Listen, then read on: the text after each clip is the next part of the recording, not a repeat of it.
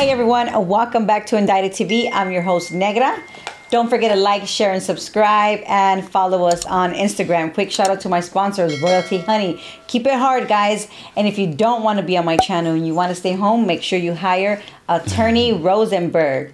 On today's episode, we have Luckiii. Welcome to Indicted TV, Luckiii. What it do? What it do? How you doing today? I'm good, thank you. I'm excited to hear your story. Oh, man, I'm excited to tell you guys. Yeah. So tell me, let's start. Tell me where you're from, where you grew up, mom, dad, the inside of your house, brothers, sisters. So my family is from Mexico. Okay. Mexico, ¿De qué parte? Juárez in Chihuahua. Okay. Juárez in Chihuahua.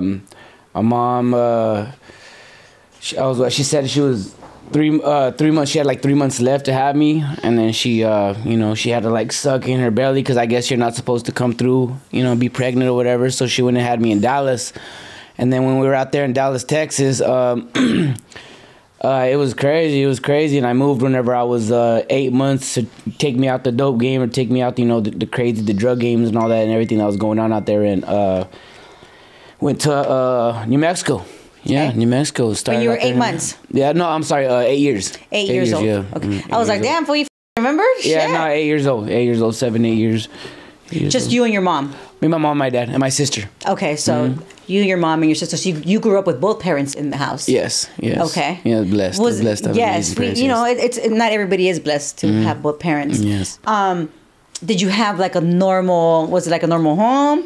Your parents worked? Oh yeah, hard working. Yeah, and the average is the most humble, mexicanos, you know, my gente is gente. So it's just like amazing home, amazing, but we grew up with nothing. We grew up with nada, man.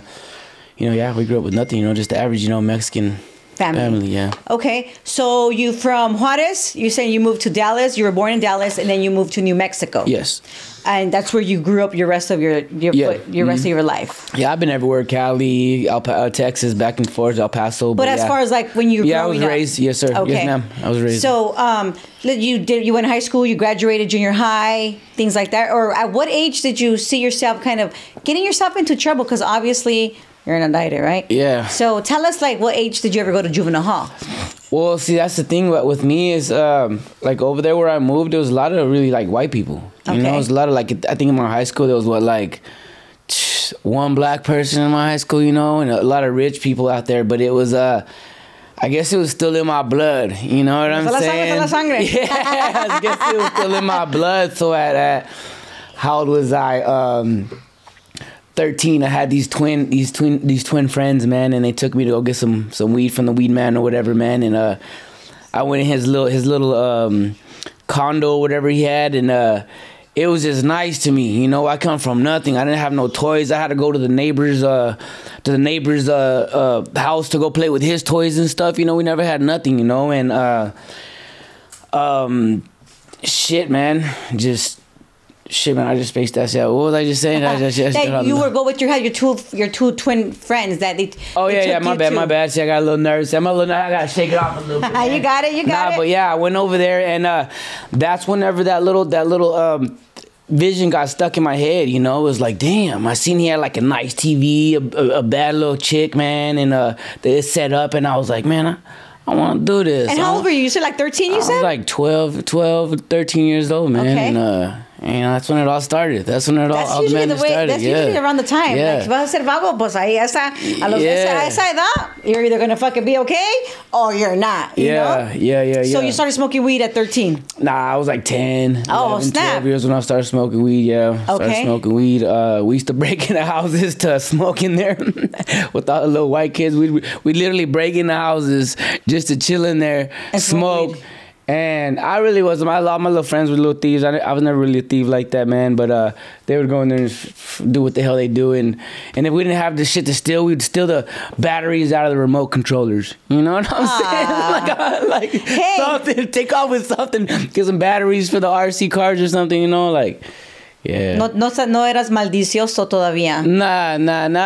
You just did it because you were doing it with your friends. No, honestly, I was raised right. I really was. My mom and dad did a good job. It's just Man, ever since a little kid, I was always just, building forts, jumping off of trees, man. I grew up skating, man. I grew up skating, snowboarding. Our schools down there where we're from, every Tuesday they would let us go to the ski area, and we'd go ski area, and every Tuesday, all the schools at I think it was at 12 o'clock, everybody would get released, and it was like $5 to go to the mountain, and I think $5 to rent all the everything. Yeah. So it's like $10 altogether. Usually it costs like 80, 90, $100 to go up to to go, and then all the schools and.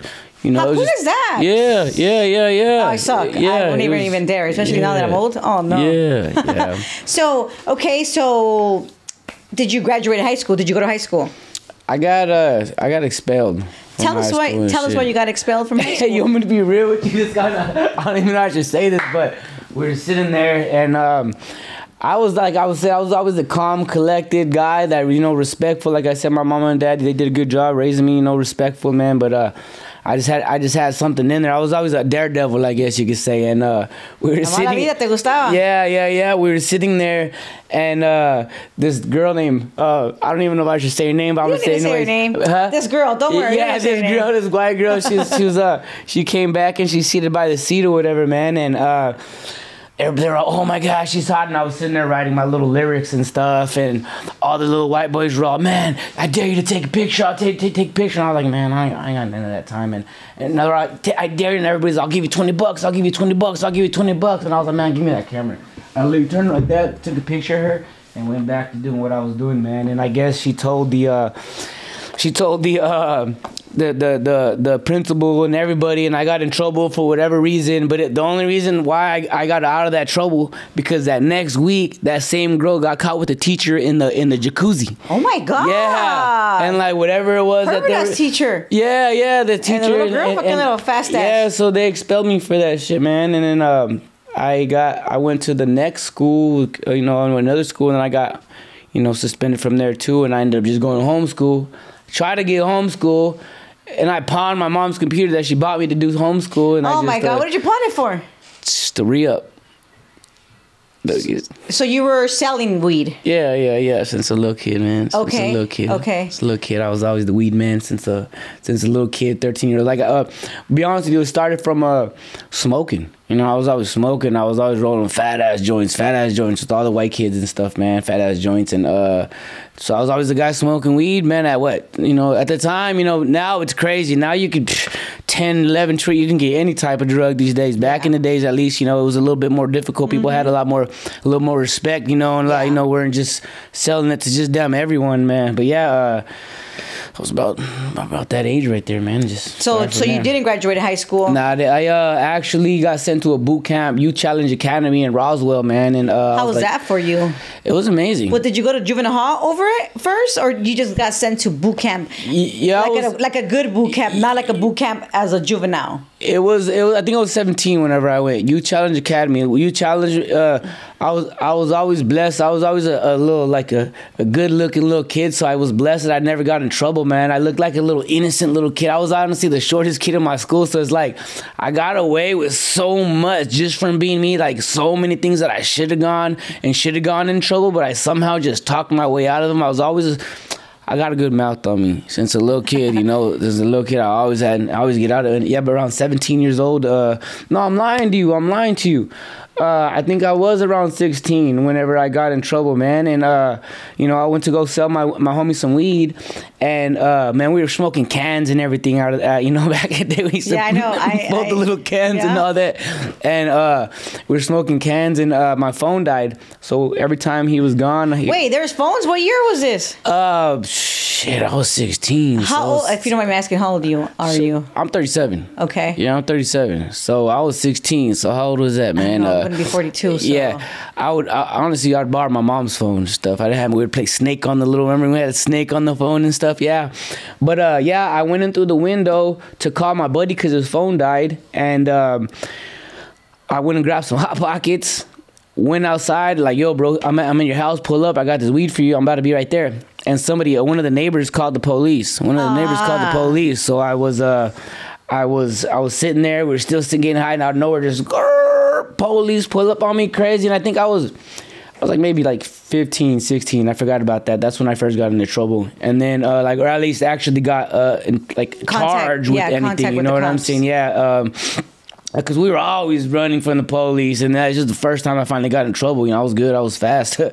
And yeah, man, these damn crooked ass police, man, they kick down the window. They kick down the door.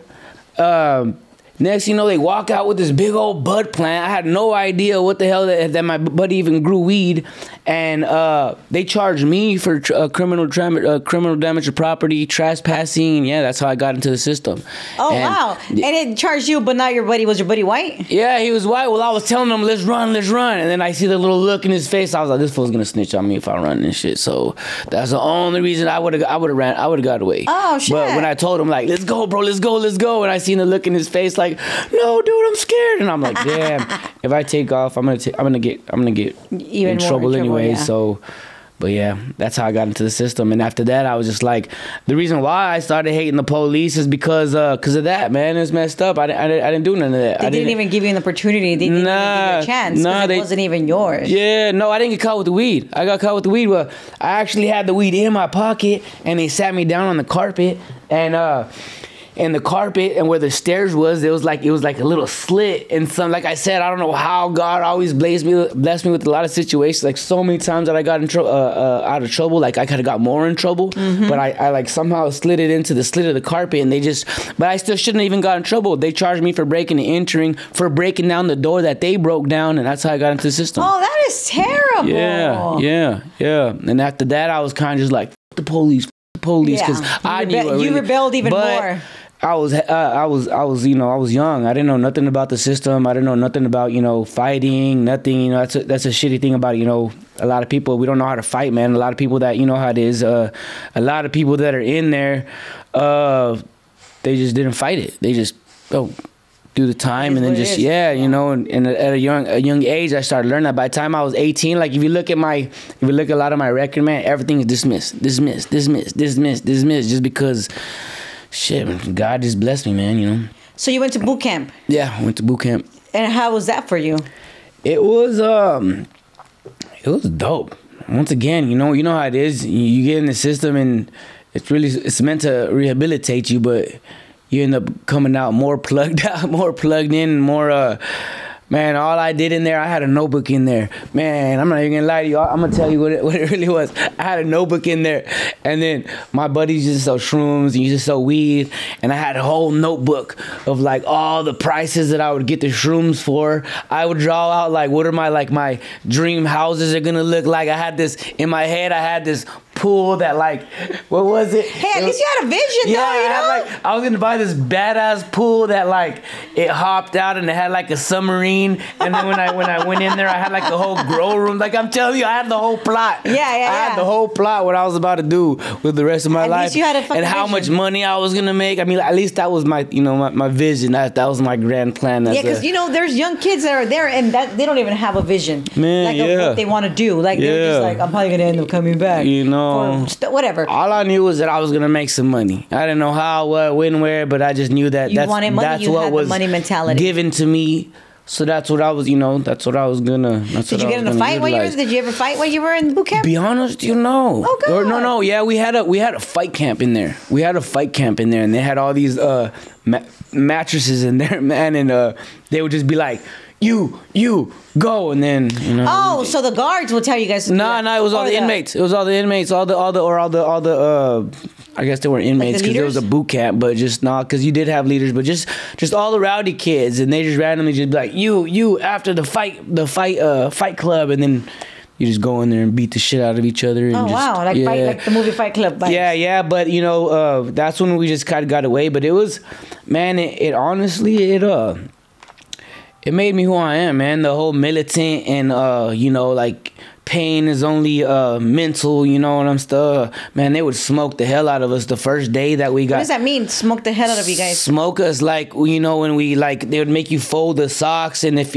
we weren't, like, so they would make us, like, stand in place, right? And if everybody You mean the guards would tell you? The guards, or they were actually, at the time, they were straight out of, like, Iraq and everything. That's whenever, like, what was it, Afghanistan, whatever the hell that was going on out there. Man, we had them dudes literally right from the war to teach us, to take care of us. Yeah. Oh, wow. And they were like, it was pretty crazy, and they would smoke the hell out of us. Like, smoke is like drop us on, like, get, like, you know, like football running and drop on the ground, the dust and everything would be all muddy, all we ran, super I think, training. Yeah, super training. I think we ran for, what was it, 12 miles one time. It took us 3 hours to run it, 3 hours, and then our brakes were running in place and still like that. Yeah. Oh shit, you're in super shape. Yeah. I've always been in super shape, and I feel like that really, in reality, it saved me from a lot, but at the same time, it also formed my mind, because, you know, like, not that I ain't gonna lie to you, I was, like I said, I was a good kid. My mom and my dad, the way they raised me, they saved me from, even though I already got involved in a lot of crazy stuff, like, they saved me from, you know, a lot of, like, my morals, you know. They was like the moral base was still there to do good, but in my heart, like, whatever reason, I wanted to. No, I understand. You know what I'm saying? Like, I do. Yeah. I do completely understand. Yeah. So, but yeah. So you're 18, you get out of boot camp. Or how old were you when you got out of boot camp? 18, I think. 18, yeah. What did you do? 17. What do you mean? What did you do when you got out? Got to the money. So you brought your little notepad. You took it with you, you know, and what did you start doing? Talk to me. Man. I mean, obviously tell us whatever you could tell us. Man, I'm going to tell y'all everything, bro. That's why I came out here, man. I want everybody to know where I come from, what it is, man. So I came in here to let y'all know. Like I said, a lot of this is my past. I'm a lot older now, you know, so I could talk about a lot of this stuff, you know, but man, I went out and got it, man. You know, Albuquerque, that's where, like, a lot of my, you know, I got played. Shout out George Fisher, man. Shout out everybody, Fat Fish Records, man. Everybody out there. Shout out Jiggy, man. You know, they put me on as a little kid a lot, you know, and all the other white kids, man, that were out there, man. And just, you know, at the time, the pounds were like $3,800 a pound and shit. I'm not if you're familiar with the weed game and stuff, but yeah, $3,800 a pound, man. And I just got to it. Like I said, it was kind of just like, I never had to get in the game. Like, the game was already in me, if that makes sense to you. Like, you know, my familia, be honest with you, like, that's something I don't want to talk about, but, like, my gente is gente, you know, and it's like, I was never part of that.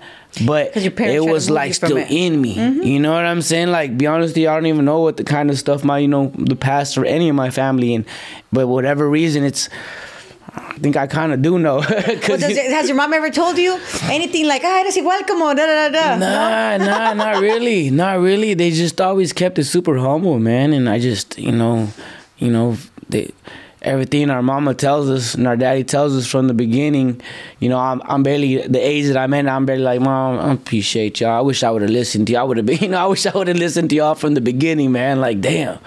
I would have saved so much time, you know, from in jail and boot camps and okay. So you got out, you got to the money, you started selling weed. Is that what you? Oh, be real with you. So yeah, man. So whenever I was young, I was selling weed, and I met this dude one time, man. You know, out in Alamogordo, I'm not gonna mention no names with that, but of course.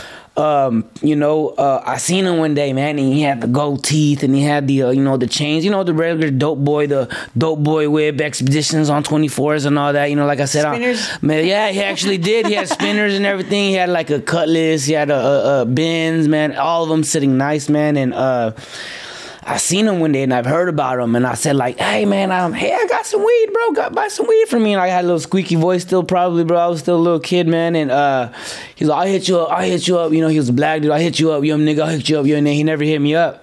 And then I seen him again, And then finally he's like, you know what, I'm gonna hit you up, man. And but yeah, one day he called me, and man, I would smoke at the time, man. And he was he's an OG blood. They're the Bloods, you know. And I'd go there and smoke with all these OGs, like big, like real big gangsters, right? Like real hard gangsters. Like I'm talking about like bosses, bro. Like, you know, from Atlanta, like just, you know, caked up. And I outsmoked everybody. Everybody was all high as shit. And I was like, man, y'all want to smoke? And everybody's like, you can still smoke. And I rolled the fat ass blunt right in front of them just to be like, all right. And I was just sitting there and they're just looking at me like, damn, this little guy crazy. You know what I'm saying? Just yes. They didn't at the time. They didn't have the Cali weed back there. You know, it was.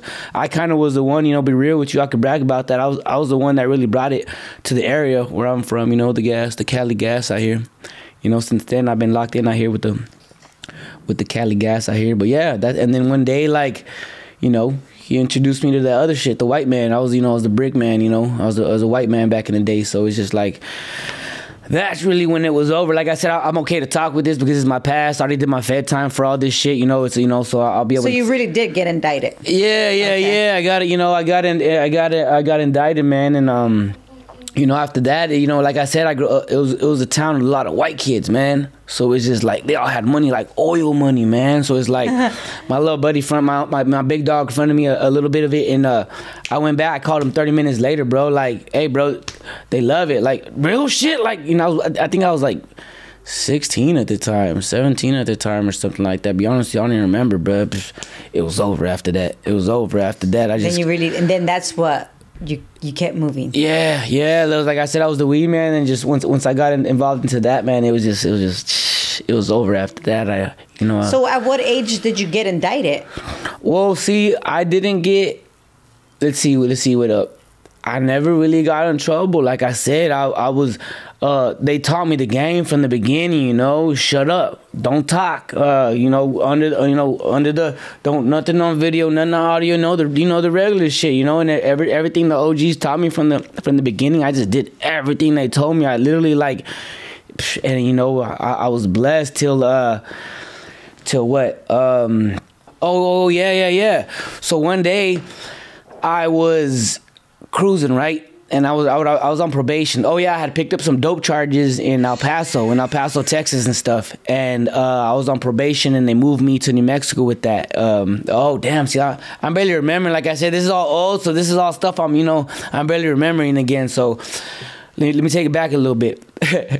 I took off to El Paso one day, right? El Paso, Texas. Man, I don't even remember what age I was, but I was running away from like 15, 16 years old. Like I said, I was a little badass kid. I was always running away. 14 years old, I was running away. And then one day I literally just like, you know what, I'm going to head that way. Literally never been to El Paso, never been over there. Pulled up to El Paso. I said, first exit that I get off on, right? First exit that I get off on, it was oh my God, Dyer. I hope Dyer. First hotel that I get, that's where I'm gonna stay at. In the Devil's Triangle. Somehow I ended up in the worst neighborhood in El Paso. And I'm telling you, that's what I did. Literally said, drive that way, El Paso. First exit I see that I like, I'm gonna get off that. First hotel that I see, I ended up for y'all from El Paso. So I know y'all know the Devil's Triangle, man, and it already sounds bad. Yeah, it was crazy. That's all the prostitutes. That's where all the whole game, the Bloods, the Crips. I met the Crip Queen. I met everything in there.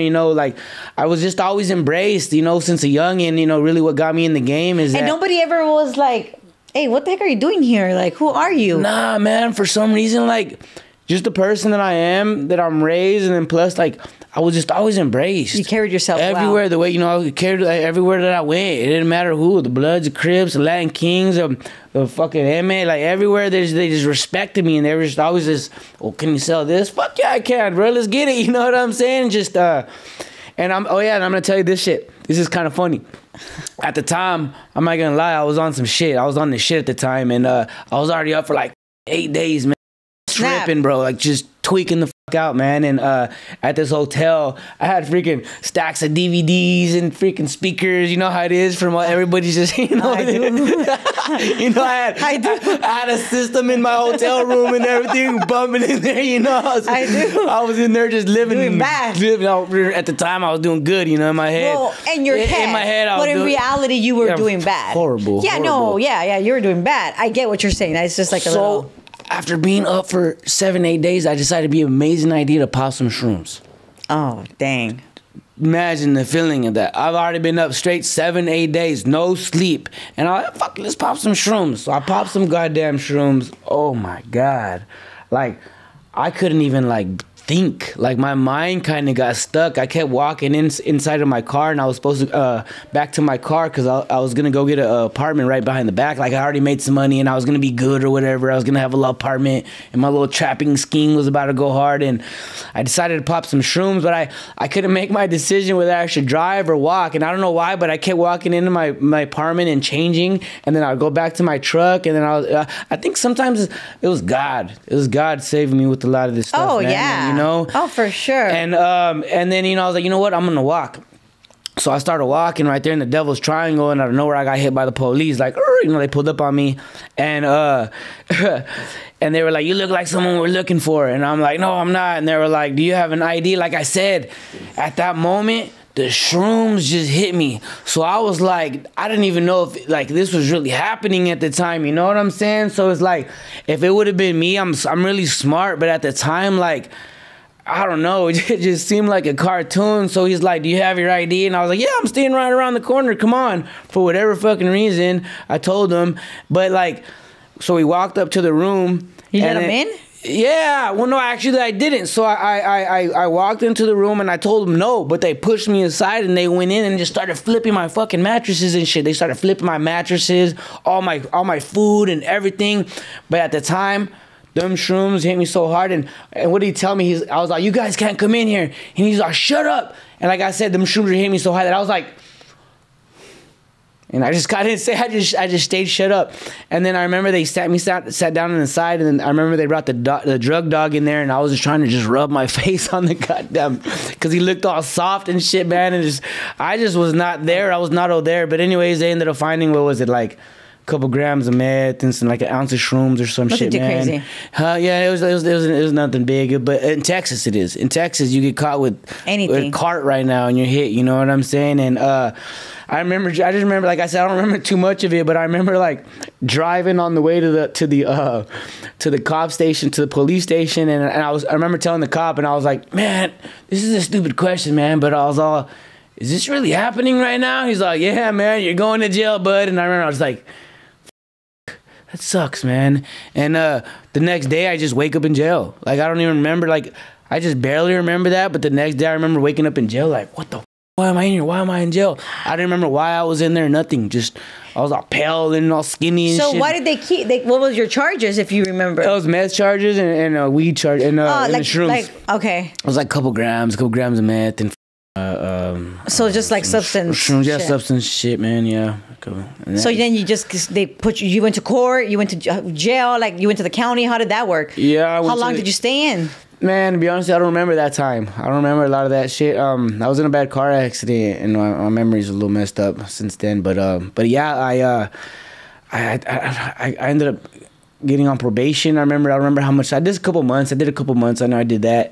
It's low out there in El Paso, the glass house, all the Aztecas in there, all the familia in there, they have it really locked down. Like, tell me more about that. Yeah, like man, like whatever you could say. When you like pee and stuff, man. I don't know how it is out here, but it's like you have to scream yoga. You can't even leave a droplet. You can't even leave nothing. Like, somebody has to come. Like, when you piss, they have to come and like check it. And if there's even a droplet or anything on the toilet, like you get, they'll give you one strike. Hey, G, next time this is the next time we tell you.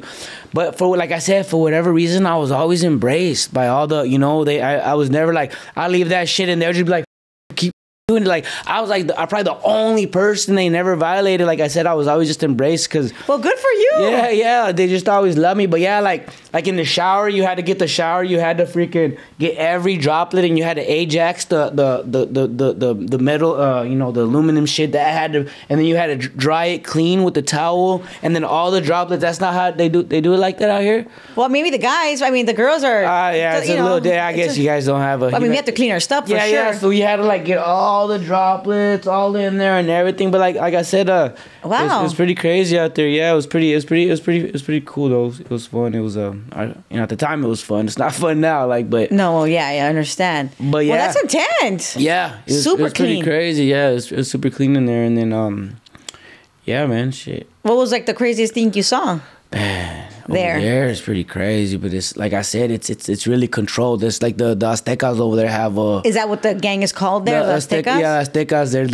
They're a familia. They're more like a like a familia and stuff. Not a gang, but like a familia, whatever. But yeah, they. And the Aztecas, are they Mexican or what are Mexicanos, they? yeah. Okay. No, Mexicanos, Aztecas, yeah. And but in there at that time, man, like, man, it's just pretty crazy. Just the bajos, just like I said, just anything, just for peeing on that stuff, they grab you from the back of the head and they give you bajos. Bah, bah. I don't remember how many to the stomach, and then just for leaving drops. Yeah, just anything. Like if they you got tied up. If anything, yeah, even just like in your room, if you leave shit on the on the tables out there, everything is just boom. You get violated, they'll tell you one time. So everybody has to be, it just keeps it really like super super super tight. Which is great. Yeah, which is great. So it's like.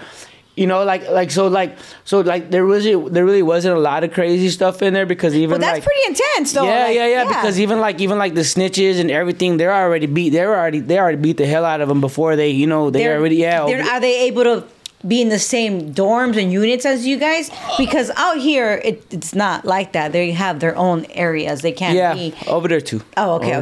Over there too. But it's just like I said, over there it's already like they're just tight, man. By the time you already land, they already know what, who, what, when, where, why.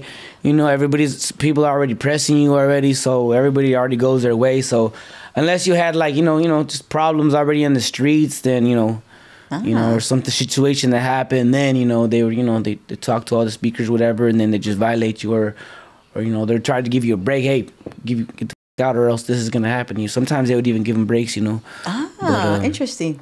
But yeah. So, tell me about you getting indicted. Like, how old were you? Were you talking about like my Fed cases? I was talking about you. Because you're on Indicted TV. Yeah. So. Well, like as indicted, also too. Like I also went to another situation happened, before this in El Paso again. I had went back to El Paso, and when I got out the halfway house, so god damn, everything's coming back right now, man. Yeah, keep telling us. So before all this, all right. So I'm from I was from New Mexico, right? And when all this stuff happened, I caught those dope charges, right? And then I went to New Mexico. But I was still getting it. Like, I didn't give a fuck. If anything, it just taught me how to be smarter, And one time I got in trouble, and I was on probation. So I was on my way to check on my probation. So right before probation, I would go hide all the work, all the scales and everything, just, all the work and everything. And I would go check in. On my way over there, my buddy Billy, he was paralyzed from here down, and he had this badass car, candy paint car. Like, he has a badass car. And I went and hey, how you doing, G? And it was all dirty. He had mud all in it, man, and a badass car. So I was like, hey, I gotta go check in, G. Like, you're my brother, bro. Like, you're not gonna have your car like this. Let's go clean it, and then I'll go check in right quick. So the night before, I was a little player at the time. I had like 8, 9 girlfriends and stuff, man. And somehow they all like got together and found out that I was on the phone all night. So I didn't even sleep with all my little girlfriends. And I was sitting there like, nah, babe, I love you. Nah, that she's lying, girl, I love you. You know what I'm saying? Like, yeah. And I stayed up all night. Every night. All the time. No, that night. Just that night. That night right before that is for whatever reason that happened. So I go and see my homie. I turned left on the stoplight, and like I said, I hadn't even slept at all. I think I slept. I didn't even sleep. I don't even think. And I went down to go look at a CD, and I guess he had stopped to drop the homie off at the Village Hardware, and I looked up, and he had stopped. And I had I yanked the car, and when I hit the brakes in my truck, like, it didn't even, went, grrr, it didn't even grab on the brakes. So I hit this Honda Civic, and there was this old lady that was in there, and I just see her little head bouncing around. And like I said, man, I was crazy. I've been on freaking speed chases. I ran every time, no exceptions. You know what I'm saying? Just, I don't give a hell. I was about to take off, and my front bumper was scraped onto my tire. And I was about to take off in my truck, but it was like, it wouldn't even let me go. So I was like, I can't dip. So I backed up. I parked right there where the Village Hardware was, and I told the homie that, hey, bro, open your trunk. That's all I told him. So, like, bro, I'm not even going to lie. Like I said, I'm going to tell it how it was. I was kind of sloppy at the time when it came to that. I maybe not sloppy, but I was moving fast at the time, like the day before that. Man, I had grams in between. I had blunts, ropes. I had everything. Man, I had zips of freaking yak in my glove compartment, everything, man. And somehow, thank to God, I grabbed everything and there was nothing in there. I took it to the homie and he dipped, man. And after that, I remember the cop came or whatever, you know, and I always did the, hey, I'm gonna give y'all a tip. Every time I would get in trouble, and this is how I would get away with it. I would throw my keys out and I would throw them on the floor and I would lock it and I would get out. And I knew I had shit in there. I would lock it. And then they would come and then I would act like, get in the door, we need you, all right. And then I'd be like, oh man, my door's locked, you know, and as long as nobody, and every time, and then after that I would tow my car to wherever I needed to get it. I did that like 10 times, save me. Yeah, so that's free game right there to everybody. I did that shit like 10 times and it worked. But we don't want to condone any kind of bad things. Yeah, we don't want to condone it, but if you're out here getting it how you live, man, be smart, man. Lock yourself out of your car. Yeah, I promise you, I can tell you like 10 stories that I did that, and oh my God, it saved me every time. Car full of things, and I did the same things. And then I would tow it and then tow it wherever I would need to get. Oh shit, you're down for that one. That's So I did that the same thing, but I forgot my ID and it smelled like weed in there, and I forgot my ID and my insurance in the car. So that's the only thing I messed up that time. So when I opened my car, he opened it right away. He smelled my weed. He smelled the weed and he handcuffed me, and he was doing what he was doing, whatever. He was getting the writing everything. He asked me, what's your name? And I told him my name, and he stops and he looks at me. He says, what's your name? And I was like, so-and-so. So he's like, I'll be right back. They already knew it was you. They already knew me. Like I said, God works mysteriously, man. So I don't know if something was about to happen, what. They ran up on me, man. Hey, so you're the big dog. You're the big dog. And I remember I was pissed about my car. Like I said, bro, I've been a wild one since. And I was telling him, like, man, fuck you, bro. You're sitting here telling about, you're the big dog. And my car, like, my fuck you, bro. I was telling the freak. He was the drug guy, whatever the hell they call it, the drug. But anyways, he kept telling me, we got you. We're gonna do this. Little do they know, nothing was in the car no more. They went in the whole car and they freaking searched that. They didn't find nothing. You know what I'm saying? And he was like, we know everything. We know. They did. He was telling me what, when, where, what days, what town, but everything. On you. But my OGs taught me what? What I tell you? You know, no video, no cállate, no digas nada. When they plead the fifth, you know, and that's whenever I knew that I was good at this. Any other person would change. So this happened when you hit the old lady. Yeah, this happened when I hit the old lady, and so I went to to jail, and I was sitting in there, and they were like, "You're gonna do 9 years. You're gonna do this. You do that." Like I said, they interrogated me, everything, man. And we know this, we know that, we know who, we know what, we know when, where. But obviously, if you did, and then I remember I was like, what? I was like 18 at the time, I think. And I remember I was like, I'm not gonna lie to you, I even teared. I was like, what I tell him, I was like, you know what? Even if I was doing this and that, like, I wouldn't mess up somebody else's life to make mine better. And I was like, get me the out of here. And he's like, are you sure, young man? And I was like, yeah. And he let me out. And I went back to my cell block, and I was bummed out. Because I was about to do that time, you know. And I was like, damn, I'm barely 18. Just got out of boot camp, whatever. Like, damn, I'm back in this shit. And then I remember the OG told me, he said, mijo, are you sure you're telling me what you did is right? He's like, you didn't tell him nothing, right? And I was like, nah, man, I ain't no snitch. I ain't no snitch, man. But I'm about to do all this time. And he's like, as long as you're telling me everything that's correct, watch what's gonna happen, mijo. You're about to get released in a couple of days. And I was just like, man, whatever, bro. I was asleep for 3 days, and you got released. 4 days later, Reyes, roll it up. And he said it a couple times. He's like, do you want to fucking leave or not? And I was like, what do you mean? He's like, you're getting released. And I was like, how? And so I was like, boom. Yeah, because you don't have anything in the car, so what are they keeping you for?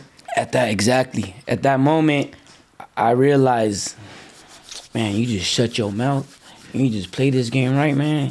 You're gonna be okay. You're gonna be okay. You know? Oh my God. I'm telling you how it is. No, I know. Instead of changing I'm just like, oh my God, your face expression was like you like relived it right now, like super bad. Yeah, it is. And like I said, I'm a whole different person now, man. Like I went vegan, but this is who I used to be. You went vegan. I did, man. I went vegan. This is who I used to be, you know. And it's like I said, it's crazy reliving this stuff because it's like sometimes you forget, man. We forget where we come from, you know. And I know I did with doing what I did in my life, man. But yeah, after that, it was kind of like I got put on. They gave me a GPS monitor and everything. The house arrest. Still grinding. I was still grinding. I had to put my monitor on a little thingy.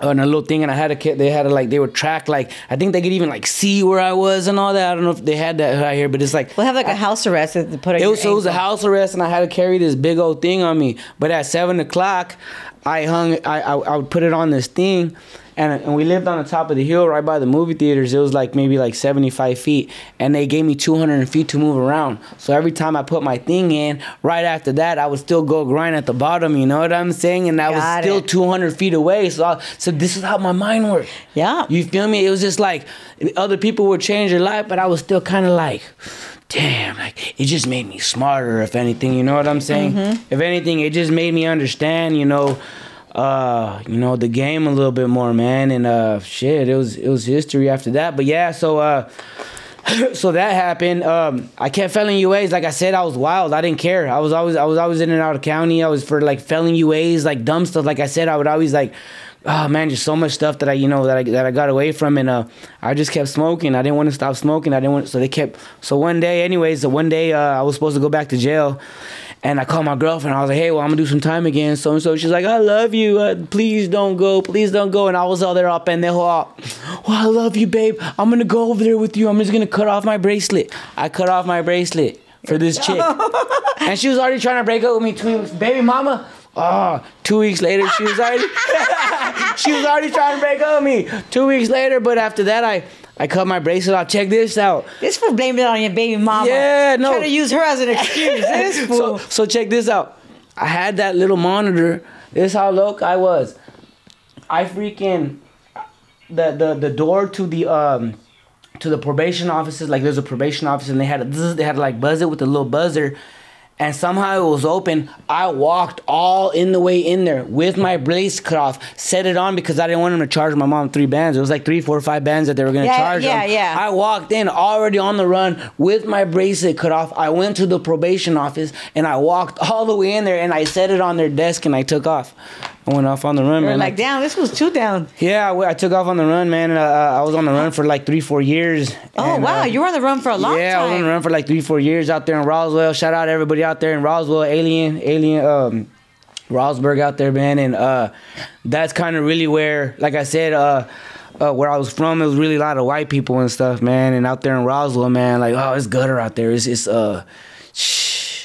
It's crazy out there in Roswell, man. Crazy in what form? Oh, man. Just imagine all the low-ass little dudes from out here all in one town. That's the way I see it, at least. You know, it's huge. It's just imagine all these little shooters, all of them, and you get all the hardest ones and you put them all in one little town. Wow. Yeah, like, well, it's like a lot of like carteles, a lot of like big dogs out there, a lot of everything's all connected. Like, I'm not even gonna lie to you, my homie used to freaking trade fucking yellow to the probation officer for community service hours.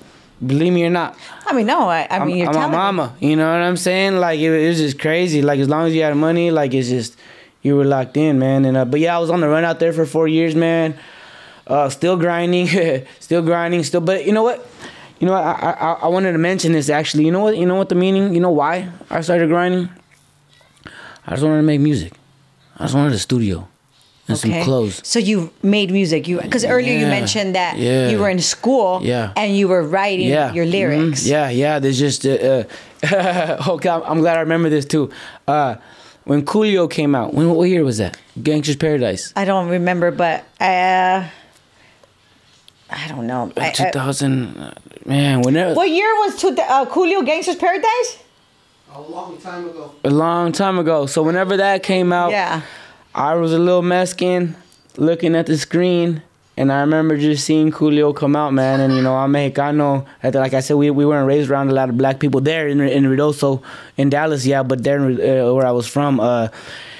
And I remember in my head, however old I was, my what I was thinking was, damn, man, these fools are ghetto and they're making money and they're spitting about the, but then the whole world loves them. And it's like, I want to do this, like the art of it just, it was, and that's the only reason why I ever stopped, started hustling. I didn't care about anything. I didn't care about the trouble. I just wanted a studio, man. I just wanted a studio. Got it.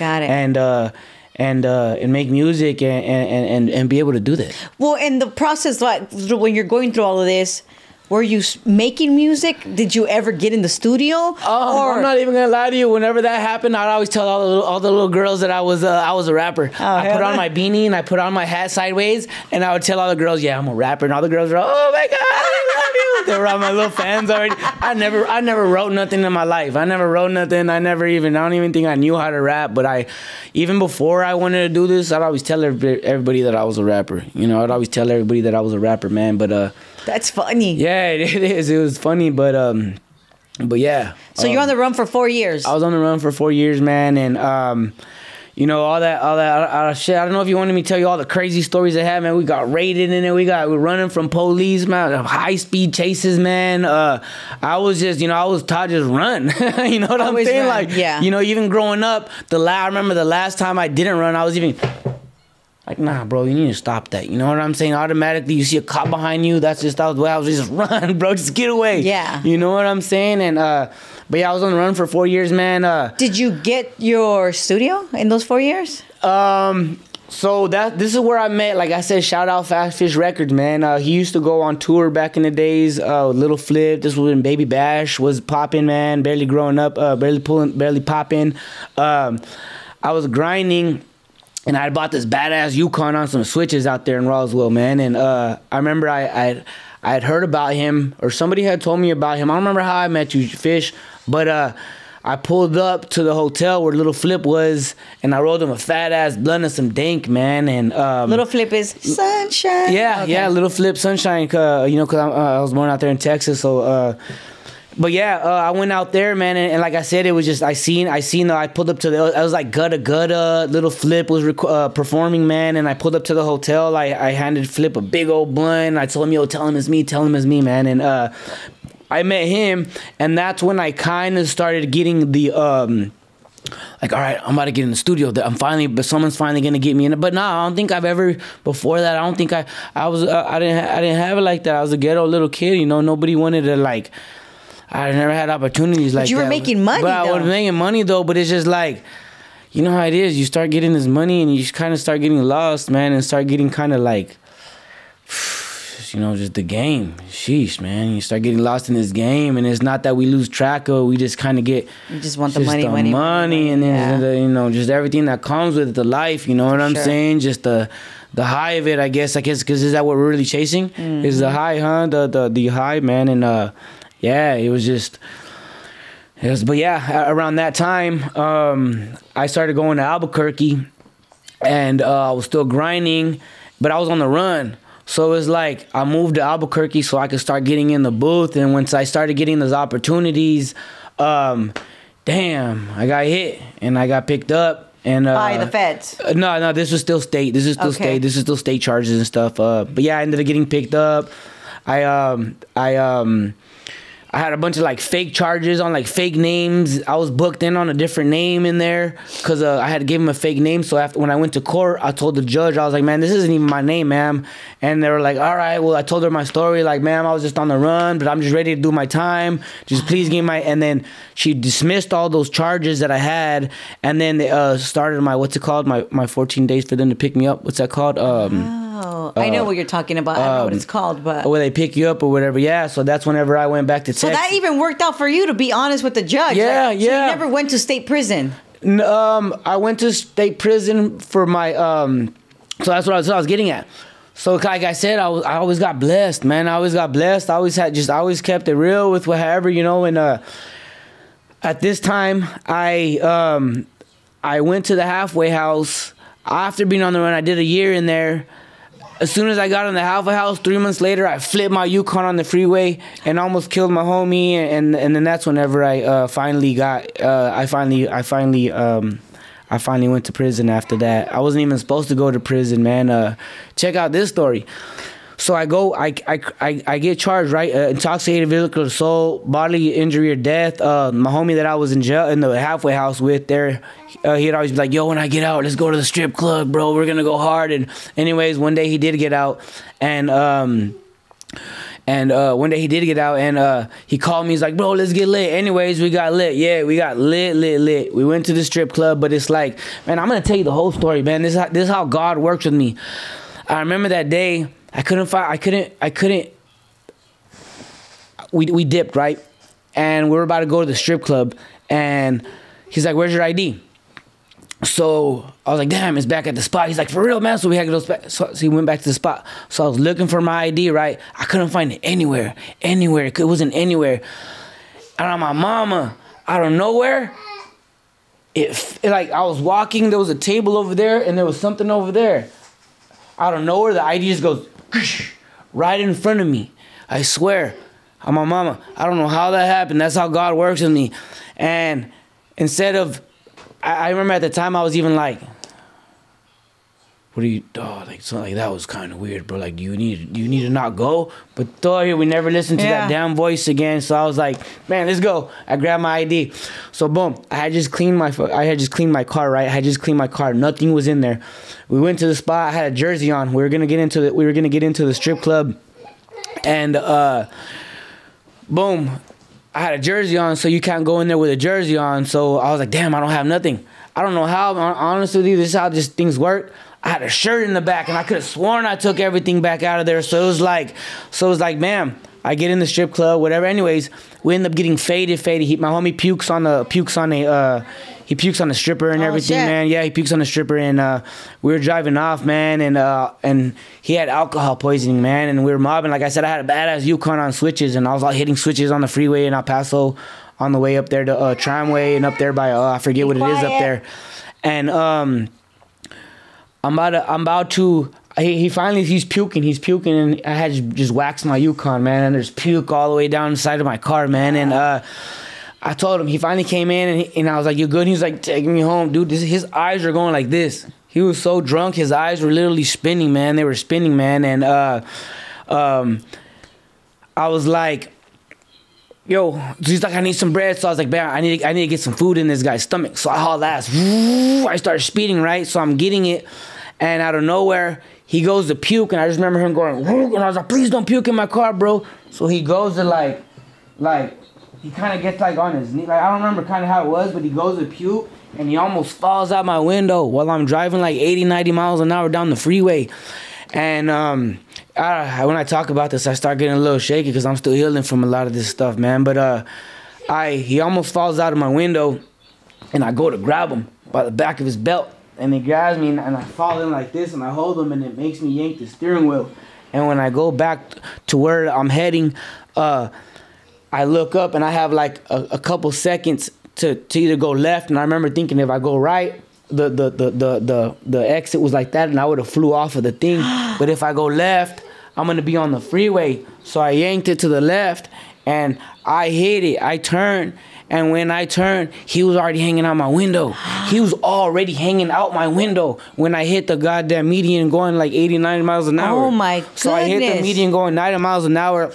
He instantly flies out, and I'm freaking spinning. And I remember just, like I'm saying, this is how blessed I am, and this is how low I am at the same time. Is like, I remember like I wasn't even scared. But I remember just thinking like, damn, you're gonna die. And I was like, no, you're not gonna die. And I remember like, damn, but you're the one. I was even arguing with myself. I was like, this is the only thing I remember. I was like, man, like, you're the one drinking and driving, fool. You shouldn't have been drinking and driving. And I was like, nah, but it's not your time to die. And I'm holding on to the steering wheel. Next thing you know, I open my eyes, and I'm standing on the freeway. I'm just standing on the freeway, and you're out of your car. I'm out of my car, like a couple 100 feet away, just standing. I'm flipping, boom, standing on the freeway. I'm standing on the freeway, man. And I remember even just standing there, and I remember I was just even like, my Yukon is just, burning, just torching, man. And I'm just like, what the hell happened? I'm still trying to figure out what happened. Like, I'm like, I don't even know what's happening yet. Like, how I even got there. And I kind of don't even remember. I bashed my head. I lost my memory. Now, that's why it's kind of a little hard to bring up a lot of this stuff. I don't, like, now, my memory is getting better, but I don't even remember being, like, in high school, a lot of stuff like that from the car accident. Like, I don't even remember, like, things that happened to me as a little kid from bashing. But that's the only thing that was wrong with me. I bashed my head, man, and sometimes I feel like I got, like, Men in Black or something. But anyways, I don't want to get into that. But I'm just standing on the freeway, man, and my Yukon's just burning, man. And I remember just, like, I'm trying to figure out, and this white guy just runs out of nowhere. And he's running in circles. He's like, who's in the car? And I remember just thinking, I was like, my dog's in there, my dog. And I remember I was like, damn, I just got out the run.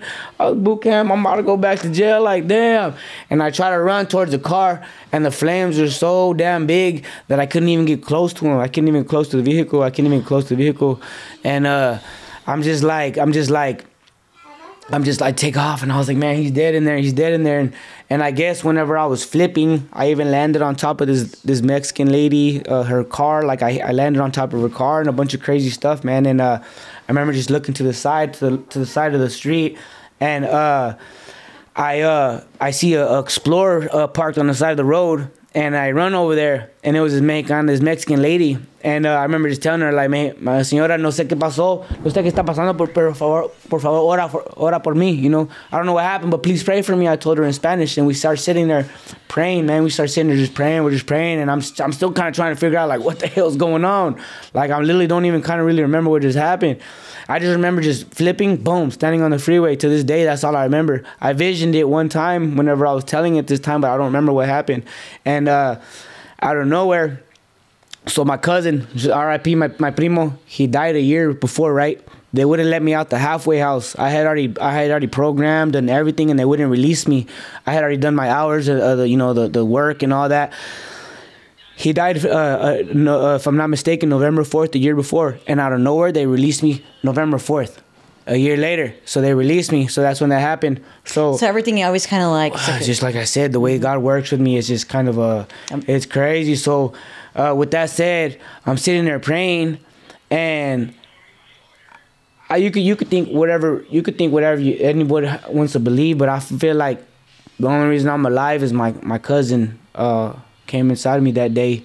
I believe. I remember I was sitting there just praying, and out of nowhere I just see his face. I swear, like, imagine just like somebody's just running at your face. I believe. And I remember I just went, and so the reason he died, he'd been through the same alcohol involved accident, and oh shit. Yeah, he went through the same, and I guess his ribs got stabbed into his lungs, and he was still alive. Because we're low. Like, my family, we're nuts, man. We're blessed, and whatever happened, he couldn't breathe. And when the cops came, they ended up having to lock. They had to tie him down. They ended up slamming him, and from slamming him and beating him, that's how he died. Because imagine your rib being stabbed in your lung, and you're sitting there trying to, like, explain to these, and they think you're trying to get away, and they handcuffed his ass while he was freaking and he freaking passed away. Wow. And so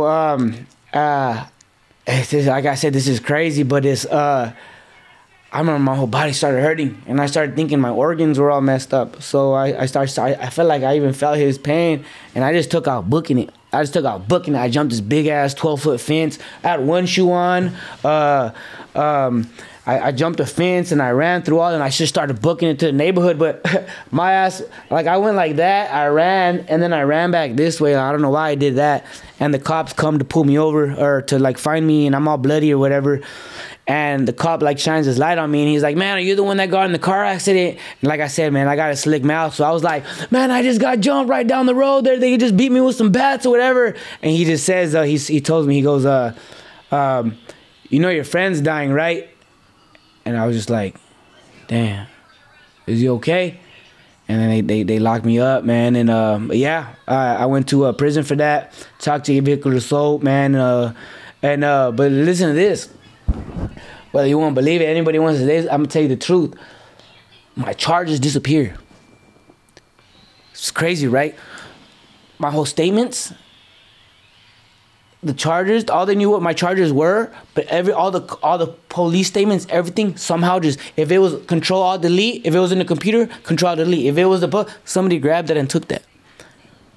I mean, I believe you have a super guardian angel that protects you. You have no idea. You have no idea. I believe. You have no idea what I believe in. Yeah. So it's like, I'm going to jail, like over there, man, going to jail over there, or going to court in El Paso. It's horrible, man. They take you through this, like, man, it's a horrible process. They give you like these buns all frozen still, and a bottle of milk, and they take you from cages to cages, and then they lock you up and they put you with like 10 dudes, and we have to go to like underground, and if one of them falls, we all fall, man, and we have to go like down all these stairs underground to walk through, and then we walk upstairs, and we go to court, at least one way when we go to one of the courts, unless we go to the other court. But yeah, it was I kept. Did anybody fall when you were? Yeah. So I had to go to court for like 3 weeks. For like 3 weeks every day, man. That shit sucked because they didn't even know what to do with me. The judges, they just knew that you were just there. They just had my charges, but they didn't have no police statements, nothing. I didn't even know what the cop was looking. The judge was screaming at me like I had something to do with it, and I'm like, bro, I don't know. And he's screaming at his little dude that he tells him what to do, and he's like, you guys are telling me like what is going on in this court, and I'm just like, what the fuck is going on? They didn't have none of my charges, so I feel like they targeted me. I feel like because of that happened, like I said, I don't know my gente. Anyway, I don't want to get into that, but it's like, I don't know what the hell happened to this day. And they freaking locked my ass down. I ended up doing like 13, 14, 16 months in the hole, 23 hours down, 23 hours in there. Over that? Because they couldn't... No. Like, I went to general population, and I almost got into it with this... I forgot what he was. I think he was like an MA or something. And he it was supposed to be our TV time. And he said, let us watch this movie. And as soon as this movie's over, it's our time. So as soon as the credits started coming up, because he was always scamming. That guy was always scamming like old men, saying that he knew the judge and all kinds of stuff, and he was scamming people and all kinds of stuff. So I was already aware with that. So I really didn't like them guys, or not the guy with the Emmett, but the other guy, the guy that was always with him. And as soon as the credits came on, I went and changed the TV, and he grabbed my hand and he was like, hey, and I was like, don't ever touch my hand, brother. Like I do here. Like I'm the most quietest when I do time. That's why they respect me. I shut up. I do my time. So who do you run with? In Texas, I didn't run. There, I didn't run with nobody. In Texas, I didn't run with nobody. But whenever I went to the Pinta, I ran with Chuco Tango. It's like, I don't know if you heard of Tango Blast, West Texas, and all that. But since I fell out from El Paso, I ran because I've always done business in El Paso, so I fell off with Chuco Tango. Is what they call them, Chuco Tango. Shout out Chuco Tango and shit. We out there, man. We lit out there. But yeah. After that, they put me in the hole. They put my ass in the hole. I did like, 13, 14, 16 months in the hole, man. How was that, being by yourself for those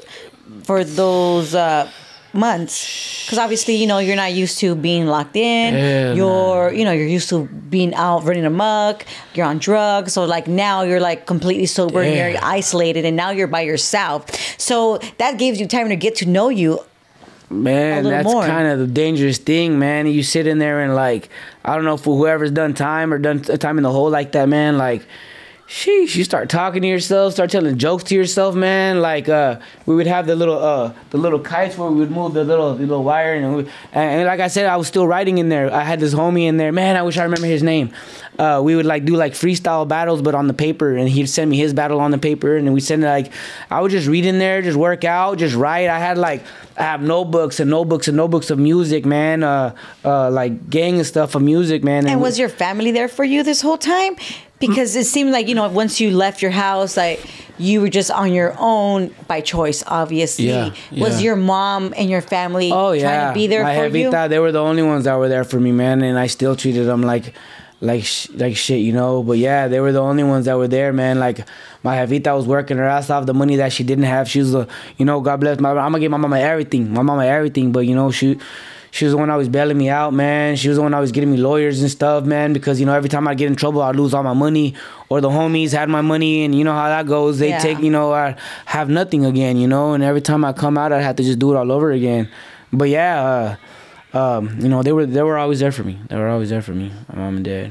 Yeah. So you did your 18 months in the shoe, or solitary. Yeah, have a long time. Yeah. What happened after that when you got out? Did you? So check it out. So I was supposed to. I didn't want to sign. That's why I was in there so long, because I didn't want to sign. I was like, I'm going to beat this. And even towards the end, they still, once I didn't sign, like I said that they were messing with me. Even after I didn't sign, now they 24-hour lockdown me. And that was horrible. We already got an hour was already my grace time. And after that, I kept going to court and I wouldn't sign. Like, nah, I'm going to beat this. Y'all don't even have none of my shit. I'm going to beat this. So they ended up 24-hour lockdowning me. And after that, that's when they finally, I don't want to say broke me, but that's when kind of like, I was like, all right, bro, I don't know if I could do this no more. Like, yeah, like this is crazy. Like, they're just like, they kept like, all right. So going back, whenever I almost got into it with that one dude, they after that, they said that I was, boss tanking or something like that. I forgot what they call it, like boss tanking, and I wasn't, bro. I'm telling you, most quietest person. And then after I did that, and after I went to lockdown, they ended up getting me in trouble for there. Oh yeah, they caught some Benadryls on me, because we'd get the Benadryls and put it in our Sprite and freaking get all high and shit. You know what I'm saying? And then that's why they 24-hour. But what was that question you just asked me? Oh no, I asked you what happened once you got out of your 18 months. Oh yeah, so after I did that time, I finally ended up signing. Because they broke you. Yeah, because they didn't break you. No, but, no. It's enough to say the 24-hour lockdown. I got lucky because my homie almost died. I got intoxicated, but the plea that they gave me was 2 years. And I had already done 14, whatever. I don't remember. I don't remember the exact time, but it was like 14, 15, 16, 17, 18 months, whatever the hell it was. But I had already done that time. So he's like, bro, you only have 6, 7, 8 months, whatever it was left, and you're going to parole. And I was like, but man, I'm going to beat this. And he's like, bro, just do it.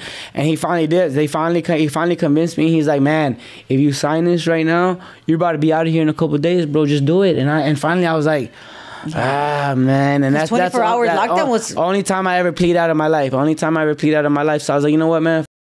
But check this shit out. So I signed, and even after I signed, so I'm sitting in, and I'm ready to get parole. I'm supposed to be paroling out of there, and out of nowhere they're calling Chain, and they call my name. So I'm telling them, like, hey, bro, like, what's going on? Like, I'm not even supposed to go to the Pinta. Like, what's going on? Hey, I don't know, bro, but you're on the list. And I'm like, what the? And so I ended up, catching Chain. I go to up there, fucking Texas, TDC, Middleton, I think that's what it was called. I go in there, book in, and when I get my freaking, my time card is what they called it over there, I have 2 months back time, and take it back to when I was in court. I even told the lawyer, make sure you get my back time. Please get my back time. Please get my back time. And he's like, all right, yeah, you have so many months in back time. And when I land in prison, I have 2 months on my back time. They didn't even write my back time down. So I was about to almost have to do 3.5 years, almost 4 years on a 2-year sentence, because for whatever reason my back time just disappeared. So the whole everything else disappeared. So like, exactly, bro. So it's like, your face. Nah, because I no, it's like coming back to you. Yeah, but it's like I had to fight that whole time that I was in there, and like I said, man, they were messing with me the whole time. They kept sending me to location to location to location. So you know how the mail has to follow you. So by the time, like, and I remember I met these man, I wish I remember what they were. They were like legal something, because I kept writing over there like I-60s and all kinds of I forget what they were called, to get my back time, and everybody kept telling me, bro, it doesn't exist. You don't have back time. There's nothing you can do. And you're like I said, I'm not the one. So it's like I'm sitting there, mama, que jevita, maja, que rollo, like, what do we do? And like, they don't know nothing about this. They're the only people that I had. Like, really, it was only me. Like, I spent all the time that I was in jail, I was in the law library all the time, law library. So that's how I got smart. I could beat cases. That's how I ended up beating all my other cases and stuff, man. And but anywho, but yeah, I get to prison, and I ended up, getting in trouble. I ended up going to CCA, South out CCA. I ended up getting in trouble in CCA. The guards were messing with me there too. He would keep elbowing me all the time. Like I said, like, this is only my opinion, but I felt like they were like targeting me for whatever reason, man. And I ended up telling them some stuff. I ended up getting assault on an officer, a bunch of stuff, and then I ended up getting G Ford, which is I went to the Ferguson unit, is up there by Dallas and H-Town. So you already know Dallas, H-Town, Ferguson unit, man, Gladiator, man. It was Ooh, man, it was thugged out over there. It was crazy. It was crazy. I ended up, and then I was fighting my whole case over there. And then the day that I was supposed to discharge for my 2 years, all of a sudden my time came back in, and they released me. Yeah. The system is slow as crazy. The day that I was supposed to discharge, all of a sudden, and I remember that I called my jefita, and that lady called my jefita and said, ma'am, they were even crying together because my mom was always trying to blow her up and was like, he got his time, and she called me, and I was like, what the hell? And then they released me out of nowhere. Just boom, they released me in my 2 year, because like I said, all I ended up signing was for 2 years. I ended up discharging the whole 2 years, man, out there. And so you didn't even get off on parole or anything? Nah, I discharged. I discharged, yeah. Which was good, because you didn't have to report or anything. Yep. You just went home. I was supposed to beat that case, but like I said, it didn't work out that way. But you win, man, I went through some things. That TDC, tell me about that. Them youngins are just low, man. Them, you know, all them Thongo Blast, all them cats, boy, they're out there rowdy. They went to this place called CCA. It was like a picture, like a project. I think that was called CCA. Picture like the projects with a bunch of projects, like a you know, like three-story, like with a lot of tiers, bunch of rooms like that, but with like a big old fence around it. You know what I'm saying? It was like CCA was the people that didn't have that much time or were about to get released, and it was dope. Like we were able to, like, the doors were wide open, like all the rooms were like regular doors and stuff like that. You know what I'm saying? And man, we were in there blazing and smoking K2 at the time that K2 was popping. Oh my God. Which is that fake weed.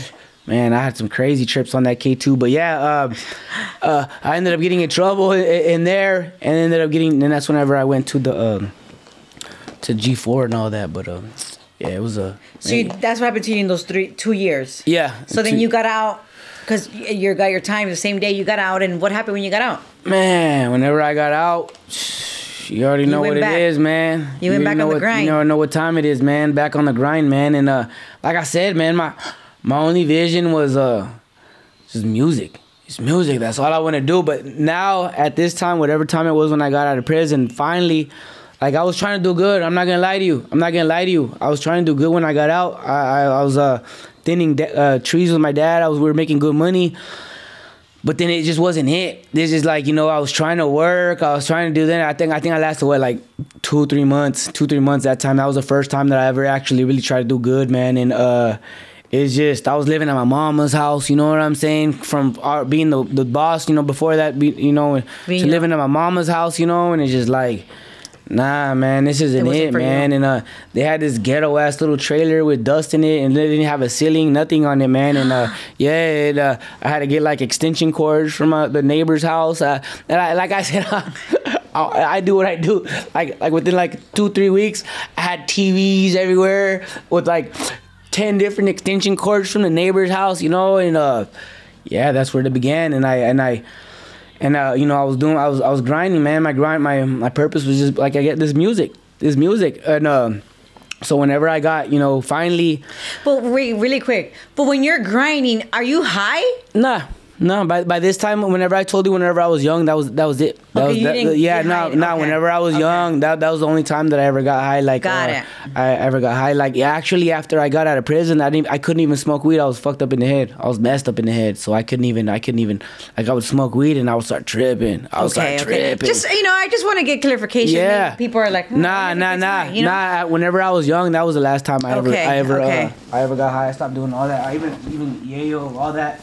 It was just a lesson. I never really liked anything. I think it was just a lesson of God that God wanted me to, you know. I got that out of my system whenever I was young. You know, I was young when I got that out of my system. So you're out. You were working with your dad, and you know that wasn't enough for you. Obviously, you know that's not what you're used to. You want more money. Mm-hmm. You know, you want to help your parents. Yeah, did you help them?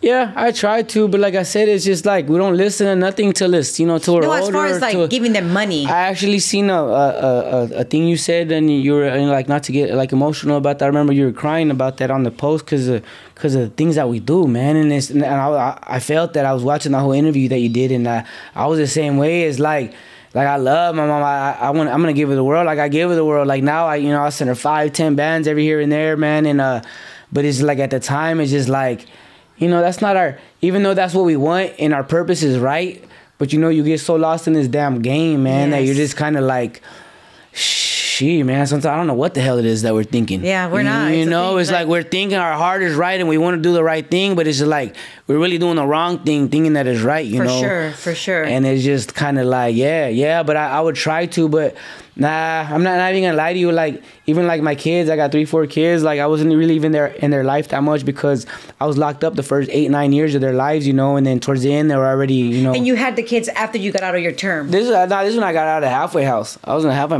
you know, so I got a halfway house. As soon as I got out of the halfway, when I was 18 years old, I had 3-4 kids, you know, back to back. Shit. Different baby mamas, yeah. Different baby mamas and stuff, man. And, yeah. But, that's crazy. Yeah. Okay. Yeah. So you're out, you get out, you're with your dad, you're working, you're like, okay, this is not enough. You start doing your thing again. How long after you start doing your thing again? So, man, check this out. So I'm grinding, I'm doing good. Got a nice little Beamer, got a nice little house, man, and I got a little trailer. And it's just beautiful how God works for me, you know. God's always saved me, you know. I could have been way worse right now, and you know, even though I was in some messed up positions, but it's like God always let me get in trouble, but He wouldn't let me fully get in trouble. You know what I'm saying? Like He put me in situations that were like kind of like I would get in trouble. So I think it was like 4 years after that, 3-4 years. I was doing good. I was grinding. I was doing my thing, man. And one day I went to the casino. I was out there at the casino, man, and I had this white girl, man. I'm gonna tell y'all the gritty shit, man. She was so bad, man. And we were about to, you know, fuck or whatever. And I didn't have a condom, so she's like, "No, I can't." So I was like, "Damn, whatever." Anyways, the next day, hey, at least she was a dirty one. Yeah. So she wouldn't let me. I was like, "Come on." Anyways, we ended up falling asleep. I wake up in the morning. I go to my spot, and I have this bong, this big ass bong, and I have this little a pin that you put at the bottom of the bong, and you like put the wax in it, and you hit the bong. And it was the first time I ever smoked wax ever. No, I'm lying to you. It was like the third time I ever smoked wax. And I take a big old bong rip, and I'm fucking, and I'm like crying. I'm like, all right, one more, and I go and take one more hit. And when I go and take one more hit, all I hear is, "Open the fucking door! Open the fucking door!" And I'm just like, damn, I'm getting hit. I'm getting raided, man. Shit. I'm getting raided, man. And I remember I was just like, my thoughts were like, damn, flush this shit. But damn, they got guns in you. Damn, I'm still coughing. And I'm still like, and coughs. And I'm like, shit's barely hitting my brain, you know. For anybody that smokes wax, I just hit a big ass bong rip out of this bong, you know. And it's barely hitting my brain.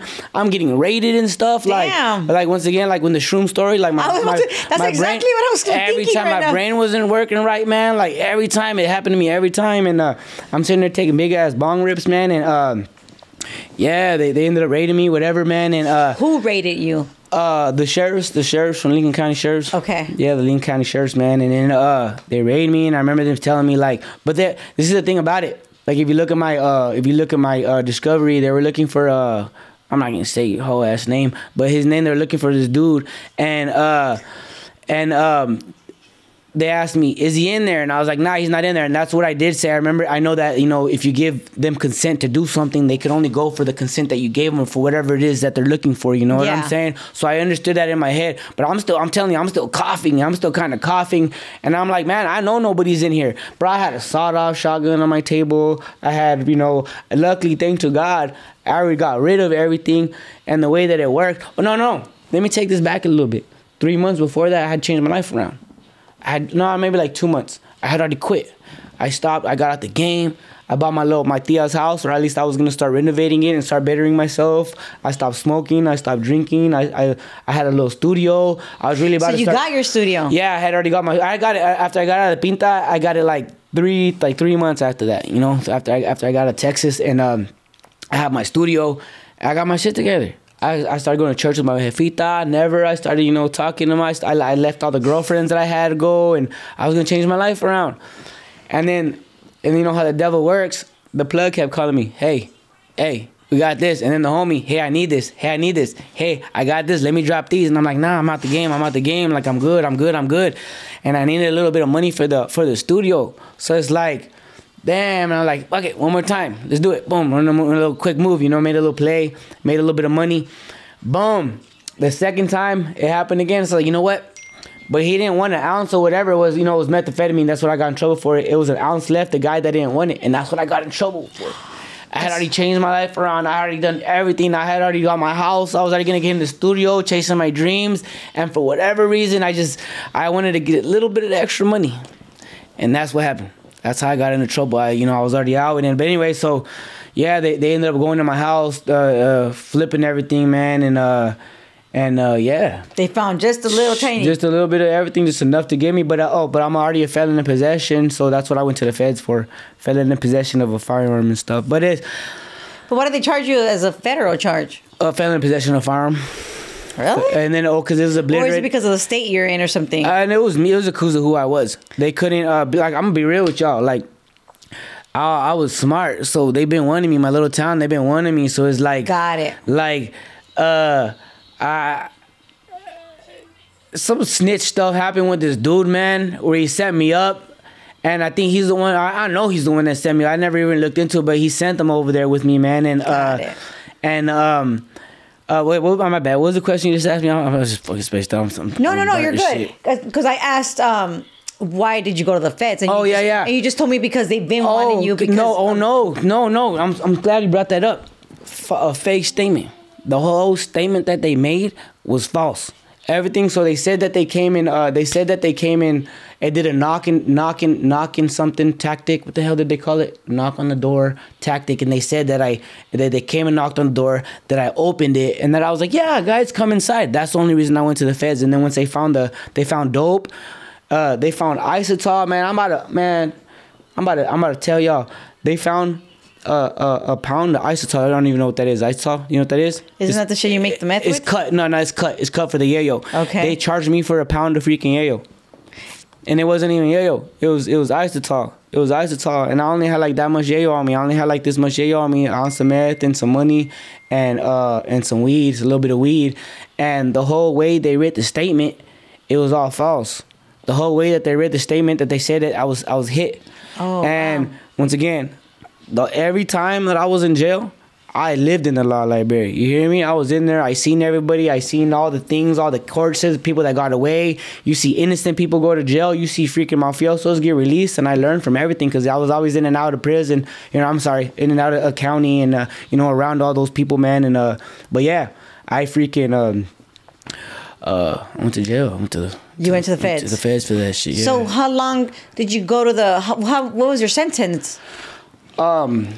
I fought it in there. I fought my case for a year, and my discovery. I had my discovery in there, and I would read my discovery every day, man. I remember seeing it like for whoever I was repping Nuevo. Hey, shout out Nuevo, shout out everybody in the Nuevo, man. I was writing with Nuevo in there, but I don't know, anybody who done Fed time, it's a little crazier in there. It's a little bit more intense, you know what I'm saying? It's a little bit more intense, nobody beats no Fed cases and stuff, you know what I'm saying? I'm blessed to say that, I know rat nothing. I'm the 2% of the world population that's beat a Fed case, and I can say that with my heart, you know what I'm saying? Because I told my lawyer, man, it's just crazy. It's just you're bringing back a lot of memories. So I lost everything. I didn't have no money, nothing. And one day, my jefita was talking to this rich lady. She would do a lot of rich ladies' hair. And everybody kept telling me that they were going to help me, and nobody was going to help me, man. And one of my friends had got an inheritance, and she was going to help me. And one day, my mom was doing this rich lady's hair, and the lady was telling her how her husband had just got killed.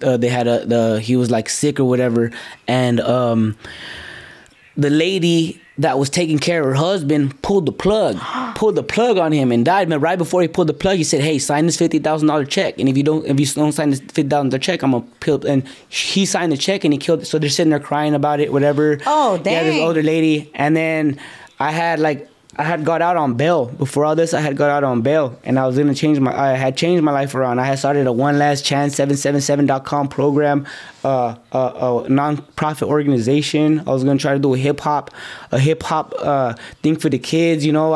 For finding in my life, this is when I kind of started trying to start doing the things the right way. Because whenever I got out on bond, that lady told me, she said, "Mijo, you see me like you come from a good family. Like don't, you know, stay away from everything. Just do it right." And I did. I remember I used to cry in my studio. I didn't have, once again, go back to living in my mama's house, you know, and I didn't have nothing. And I was trying to, man, it was a lot of beautiful things. I had the whole town backing me up, man. I was doing all this stuff. They were about to donate me like $30,000, man. Like, it was crazy. And I remember telling my lawyer about it. I was like, man, I don't expect y'all to just give me a slap in the hand, but I know what I'm doing right now. I have my whole town behind me. What if we could turn something positive into something negative? And I told her my whole thing, and she didn't have nothing to say. She was like, well, I'm gonna see what we could do. You know, I'm gonna see what we could do. And then, whatever, she called me like a week later, and she was like, all right, I've talked to the DA. We're going to be able to help you. And I was like, oh, what? And she was like, yeah, you just got to tell us who's doing who's doing what, and we got you. And I was just like, man, that wasn't the answer that I really wanted. You know what I'm saying? Technically, they wanted me to snitch. For sure. So what did I do? Clip my bracelet off, man, and went on the run. Then went back to jail. And then when I was in there, you know, and then I still went on the run on federal bond, having the feds are looking for me, and I still catch more goddamn charges on the run. Like a week later, I got fucking pulled over, man, and damn, it was crazy, man. And I'm sitting there in jail, and anyway, so I'm sitting there fighting it. At first, I'm not gonna lie to you, I knew it was over. You feel me? Like I knew it was over, and you know how like when you do time, you kind of got to set your mind to like, hey, I'm about to do this time. And it's kind of like, you know, you just kind of lock it in. Accept it. But I couldn't this time. It wasn't like, I don't know. I just couldn't lock in. Like in my heart, I was like, you want to be out here selling dope? This is it, G. Like, you know, do your time, homie. Like, you ain't no rat. Time to do your time, G. And, but in my heart, I couldn't lock it in this time. I couldn't like, I don't know. It was just God telling me something like, nah, mijo, like it's not time, you know. And so I started getting into my discovery. I had notebooks, the letters, the words that I didn't even know what they meant. I had them, my whole discovery, everything highlighted, what they said, who, what, when, where, why, what emotion to suppress evidence is, and everything. And I remember even like everybody that was in there with me, man. I was always like, I was in there working out with the top dogs, sureños, bro. You know, like they're, you know, working 200 burpee a day, you know. But even they were telling me like, gee, you're not gonna beat it. No one beats his charges. Like they were even kind of getting a little like weird, because it's like I was like, nah. I'd be like, yeah, whatever. But and then I would go back into my shit and just shit like, whatever. And I'm gonna try. So when out of nowhere, that lady that I was telling you that was gonna give me a lawyer, she bought me a lawyer. Some random lady bought me a lawyer. Some random lady bought me a lawyer, man. And I don't know where this lawyer comes into my. No, my mama, I keep telling my jefita, I keep talking to my jefita, and she kept telling me like, mijo, this lady wants to help you. Mijo, and everybody wanted to help me. So I was like, yeah, mama, cool, whatever. And it took her like 2-3 months to finally tell me. And one day she was like, mijo, this lady wants to help you. And I was like, man, fuck it. I started getting all the list of the lawyers. We started calling all of them, and I finally got them down to the 5 ones. I had to do the $150 for the fee to talk to them or whatever. And I talked to everybody, and then bam, I came down. Mary Stillinger, damn, I don't know how I remember her name. And she came one day, and she was sitting in the room with me, and she was like, you know, so what's happening off the rip? I told her, ma'am, check it out. If you're gonna come out here, tell me some bullshit, tell me whatever, get the fuck up out of here respectfully, because I understand if they came up to me and said, Mr. Reyes, we know what you've been doing. I know what I was doing. It's time to do your time. But that's not what happened. They violated my Fourth Amendment, and an illegal search and seizure me. You know what I'm saying? So I was like, don't come at me with no plea deals. Don't come in. I know that I'm gonna do this. We're either getting life, we're taking this to trial and getting the rest of my life, or we're being this charge, because they were trying to mix the dope with the gun, and that's like an enhancement. Or I don't know if you know the feds and all that. So they were trying to do all that. So that's why I went to the feds the way they read it, and then yeah, she kind of like, after I told her this joke. I told her, what does a fish and a lawyer have in common? And she's like, what? And I was like, one of them's a bottom feeding scum sucker, and the other one's a fish. And they're like, whatever, you know. And yeah, and I was like, whatever, man. I was like, please, ma'am. I told her my whole story, and I was like, ma'am, if you're here to help me, help me. If not, please respectfully get the fuck up out of here, because I know what's really going on. Yeah. And she just kind of looked at me like, Like, oh shit, like, all right. So she's like, you know what? We're not gonna take this lady's money. I'm gonna come back to you to you know, whatever, you know, and I'm gonna see if I can beat it. And yeah. She came 2 weeks later, man, and she's like, I think I could beat your case. And, you know, like I said, I'm a hard at the time, so it's like I wanted to get happy, you know, but I'm like, but you were afraid cool, to actually feel it, man. And shit, I imagine the minimum they were gonna give me was 25 years in the feds, you know. So it's like, yeah. So So what happened? What did you? So you went to court on your sentencing date, and they let you go home? No. So I took them to suppress evidence. A motion to suppress evidence. And yeah, I took an motion to suppress evidence, man. It was the craziest court of my life. It was like a 7-hour court, man. And we all the officers, the 3 officers that were in there, we cross-examined them, all of them.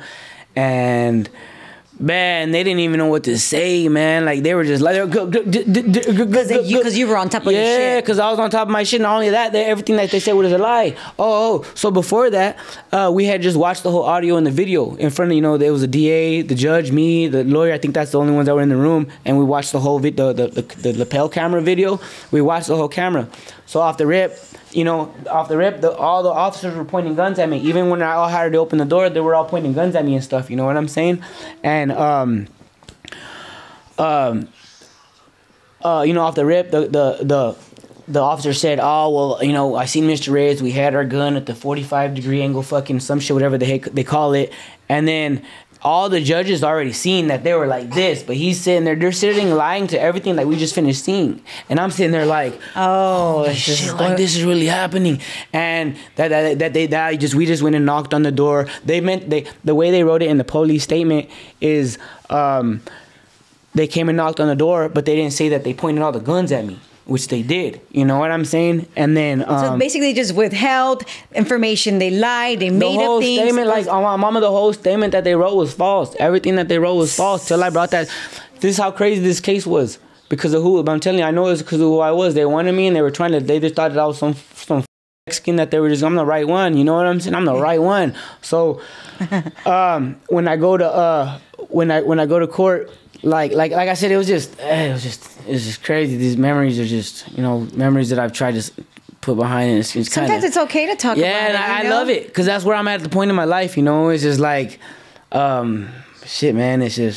It's just kind of you having flashbacks. Nah, I used to shake when I used to talk about this stuff, man. And it's just I feel like this is the reason why I came on here. It's time. I've stayed quiet the whole time. Like, you know what it's like? You know, like in the hood, I'm good. Everywhere in the streets, everywhere I'm okay. But you know how people start talking. If somebody came up to me and said they beat a Fed case, you know what I'm saying? Off the rip, like. Because I've been to the Fed, so it doesn't. You know what I'm saying? Like, cool. You know what I'm saying? So it's just like, this shit really happened. I really beat the Feds and I really took it down. The DA had to apologize to the judge before my motion to suppress even happened. The DA went to the judge and told him, what did he say? He was all like, Your Honor, I'm sorry for even bringing this case in front of you. And boom, boom, boom. And like, let's start this case. Because that's how messed up the case was.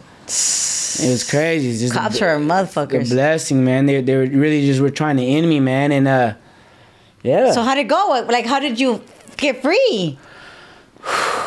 Man. So like, I took them to motion to suppress evidence, right? And then so they were like, bam, you gotta wait for it to happen, all right? So bam. I forgot how long it was after that. The longest days of my life. I think it was like 30, 60 days after that I was still sitting in there. Wow. And I was just like, you know, every day is just like, what's gonna happen? What's gonna happen? The most, and out of nowhere, they're like, calling me like, yo, you want your motion to suppress evidence? You want your motion to suppress evidence? And I'm just like, you know, like we're in the feds. It's serious in there, you know. So it's like you can't even like express that because you know it's just like just never know who's next. People are in there just like, you know, like just like waiting for a reason for you to, and it was super serious, man. And like, so I'm like, bet, let's wait. So I think it was like on a Thursday, Saturday. Sunday came, Monday came, Tuesday came, Wednesday came. I'm still sitting in there like, hey, I finally called her like on a Wednesday, like, hey, what happened? They were like, oh, all right, well, it's a 30-day process. You have to wait 30 days. You have 30 days to appeal it. So I'm like, bet. What's 30 days? You know what I'm saying? Yeah, you already been sitting there. Yeah, I've already been sitting there. I think I ended up doing like a year or something like that, fighting my case. 30 days went through. I'm sitting there. So yeah, I'm waiting for my appeal. So they're like, all right, they got 30 days to appeal it. So bam, all right, 30 days. What's 30 days? So, bam, 30 days come by. And after they already told me the first time that I already dismissed it. So I'm already like, I'm gonna get out in a couple days. You know, imagine that feeling in your heart that you're just like, this, I'm the rest of my life. I had already locked that in my heart. You know what I'm saying? I had already locked that in my heart that I was gonna do the rest of my life or however long I was gonna do in there. And then this lady comes out of nowhere and gets this lawyer. So it's like, God. You know what I'm saying? It's just and then so bam. So 30 days come. Bam, you beat the appeal. You beat the. No, wait up. Did they tell me they beat my appeal that time? Yeah, I think she did tell me the 30 days later that I beat my appeal. So I'm like, bam, again, I'm gonna get released. And then it was like 2-3 days after that, they did. The Supreme Court appealed my shit. So I'm like, my whole heart just dropped. Not only that, I don't have no money. The contract doesn't have the appeal for the lawyer in the for the whatever deal that we paid the lawyer. So now I have to rehire a lawyer. And it's another 15 bands. Where the hell am I gonna get 15 bands from? You know, I already lost everything. I've already been there a year. Everybody, my mama don't have nothing no more. You know, it's like I don't have no 15 bands. And then, but the good thing about that is when they give you appeal, technically you're probably gonna get a bond. You're gonna get a bond when I don't know if you know that, but when you're in the fair, I don't know if it's technically you're gonna get a bond, but your chances are really high to get a bond because pretty much you already like kind of already beat it or whatever, but you haven't. So they give you higher. So we go to court. I think they gave me $10,000 on the bond, and then my mom was like, I only have $1,000, and the judge was like, you know what? I'll take that. Give us $1,000, and they released me on bond on $1,000 bond. Wow. Yeah. $1,000. Oh, so they tell boom, I got out on a bond on that thing. So they put me on the that probation, like when you first get out on a preliminary. What the hell do they call it? It's like formal probation. Not like a little temporary probation where you have to do all the drug tests and all that shit. And then so I'm sitting there in court. So imagine. First of all, the lady tells you you're gonna get released and you don't get released, and then 30 days later you're gonna get released and then you get appealed, and then you lose your lawyer, and then you finally get a bond. So I'm like, I get out, and then I'm out for like a week or 2 weeks, and then I go to check in the second time, and then she tells me, they dropped your case. So I go get messed up. I go get trashed, right? I go get messed up, smoking all kinds of weed. But check this shit out.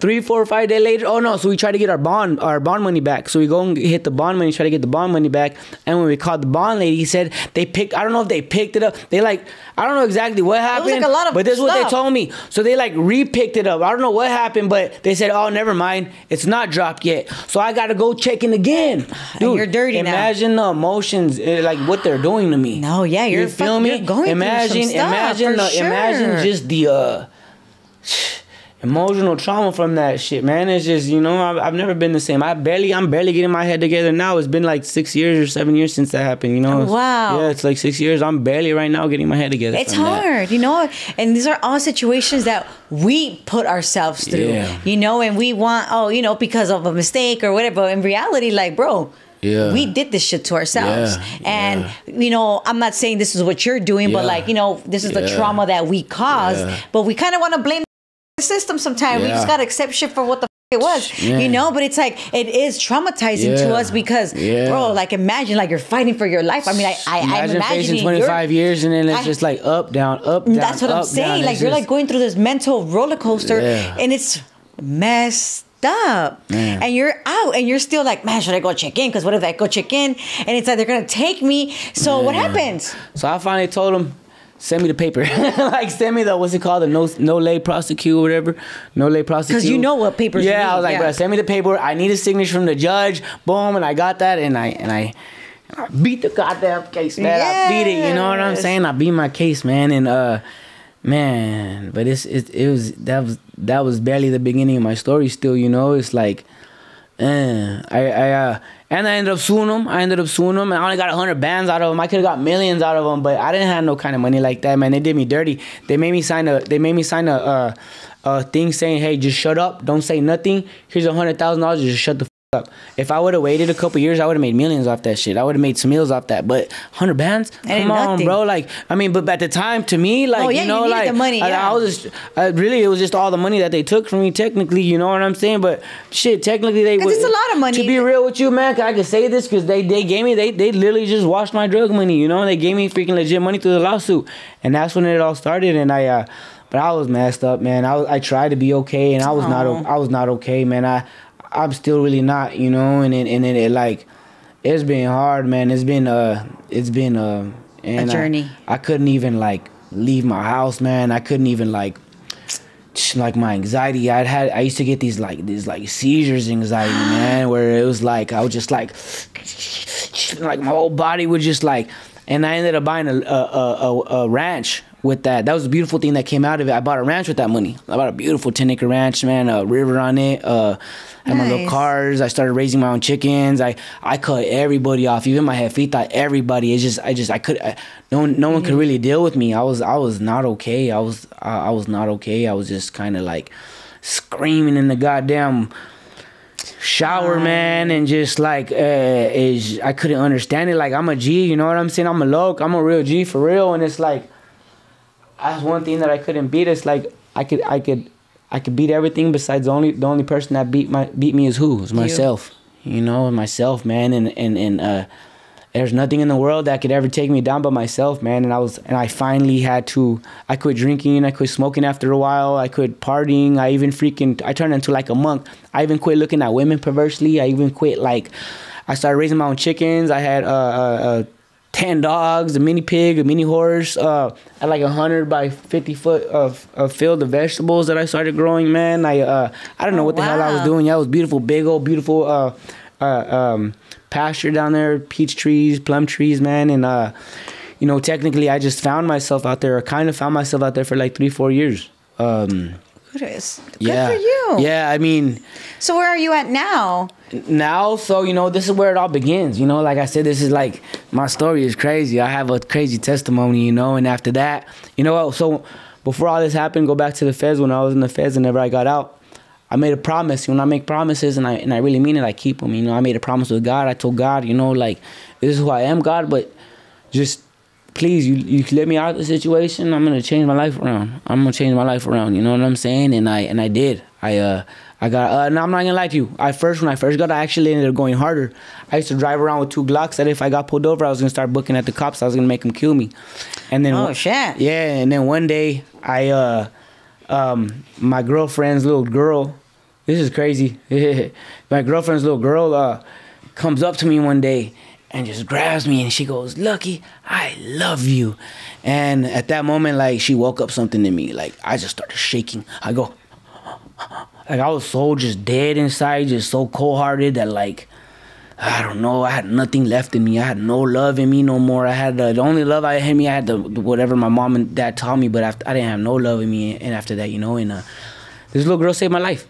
I changed my life. I got out the dope, and after that, I still went hard after I got out the feds. I still kept grinding to that little girl. No feds, no nothing could stop me. Till a little 4-year-old girl came up to me and hugged me, and I literally just got out the dope. I called the plug. I said, "Bro, I don't give a fuck. I owe you money. Come get it, whatever, but I'll give it to you when I got it." They wanted to kill me and do all this stuff, but they understood I was a good dude. It wasn't like that, so they ended up calling me back like, "Hey, G, just take your time. Just get at me when you get at me, bro." And that's when my life changing started. And like I said, I started really, you know, my buddy would always tell me, you know, your mind. You are what you think. You know what I'm saying? You are what you think. You all that anxiety you have. And I'm like, come on, bro. Like, I'm just supposed to wake up and be like, hey, today's gonna be a better day. You know, like, from the way that I mean, that's really how it is. Yeah, I know. You know, but at the time, you know, like, I was like, yeah, bro. Like, I'm just supposed to just say that with my lifestyle, and just today is gonna be fucking super, you know. And he really was right. Yeah. You know, he always had his voice. And one day, you know, I went and stubbed my toe, and I had horrible anger issues. And I was about to get pissed, and I was like, I just heard his voice. Your life is what you make it. Your day is what you make it, man. And I did. I started shaping my mind after that. And every time I would get angry, every time I would just be like, rainbows, unicorns, like, don't get mad. And I ended up moving. I reached like a peak of my life where it's like I feel like in that little town where I was at, like I was doing good. I had my ranch. I had everything I was doing. I was still fucking with the weed, whatever. But I reached like a little peak, and I needed to leave. And I had a big old grow room and everything, and I just left. I grabbed all my clothes. I grabbed everything. I left my lights on. I left everything, and I just dipped. And I moved to Albuquerque. And that's where I was able to recreate myself. This is where really my story come. I don't know if you know who Cali Plug is. You know who that is? Cali Plug. I came to those sessions where he had out there, Cali Plug sessions, and bam, I come from getting, the piece for like 25, 2,000 to 600, 700, you know what I'm saying? I'm like, damn, started getting to it. And I started getting into the private sessions, the poppets, started making the brands. And I finally like made it or whatever. I had a badass like $5,000 Airbnb. I was still renting it. And I remember I was in that and I was like, man, it's time to do something right. Like, what are you going to do? And shout out Cali Plug and Drew. But I was like, do what they're doing. Become the New Mexico Plug, you know what I'm saying? And I started speaking positive to all the kids, man. And I picked up I come from a flip phone. I come from a flip phone to having this phone, and I started speaking positive to all the kids, man. And I went viral overnight, just being, hey, I had the gold teeth and chains, and and hey, man, I did it. I be a Fed case. I did it, and now look at me, guys. I'm out here speaking to y'all, man. If I could do it, man, it went crazy. I literally went viral. I went like viral, like viral, like the things that you dream about, like superstar stuff. Like I already did that, like I literally was like, I did the pop-ups, I had the sessions, I was doing giveaways. Like I said, I learned that from, I technically did everything Cali Plug did. Started doing the giveaways, the stashes, the money giveaways. I would go into like the parking lots at the Home Depot one time. I shot out Albuquerque, and I had like half a pound of pea or whatever, and I'd be like, and I'd stash like ounces everywhere, and I'd be like, all right here in this parking lot. Thousands of people would pull up.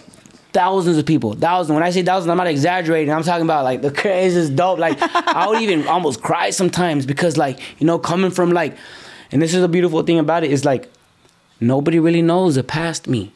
You feel me? Mm-hmm. And it's like, that was who I was. And I was kind of like, I'm not going to lie, till this day, I still can't even fully leave my past behind. But at least I was able to somehow kind of do it, And I don't think you could ever leave your past behind. Nah, man. I don't think it's a good thing to leave it behind. Yeah, you're right. You're right, because I actually kind of did.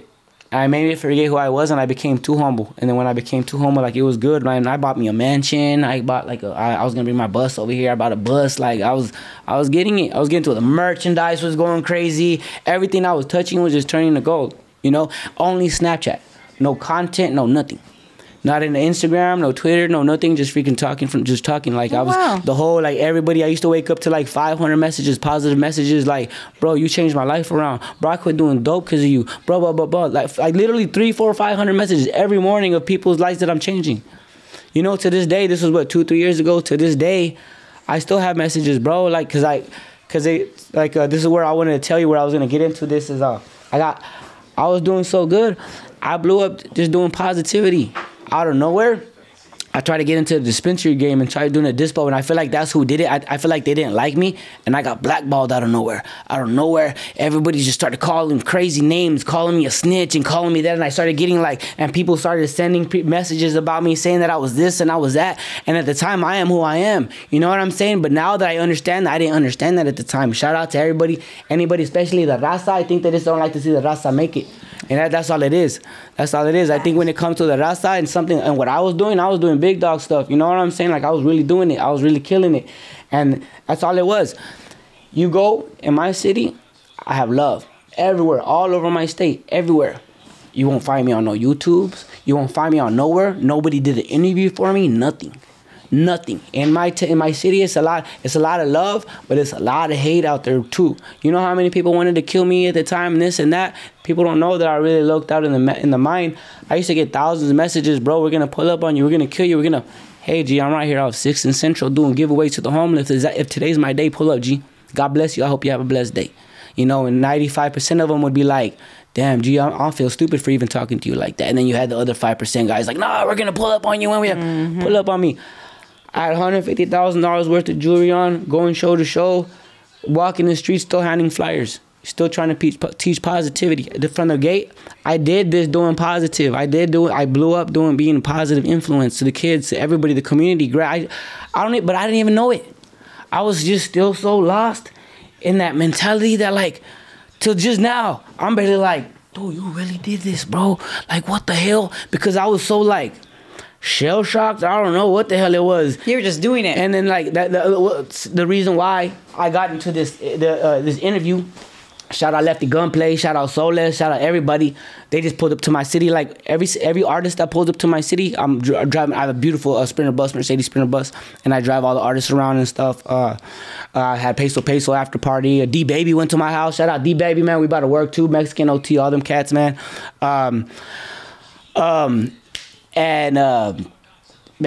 I kind of spaced out what I was saying. You're just there. Yeah, I was just there, but out of nowhere, it's just kind of like I said, I just kind of got lost. It's like, it's just God works in mysteriously ways, man. And it's like, now that I realize it, I'll tell you what it is, man. They're going to make it hard. Oh, yeah. They're going to make it. They make it hard for us. Raza. They didn't like it. I don't care what anybody says. They don't like it. And that's what I respect about Lefty Gunplay, is that he's doing it. He is who he is, and he's out here just killing it, you know? And to be honest with you, the only reason why I'm even here is because of Lefty Gunplay, because somebody actually slid up on him, and this is when I knew it was the last straw. Somebody slid up on him, and they were calling me a snitch, this and that, and this and that.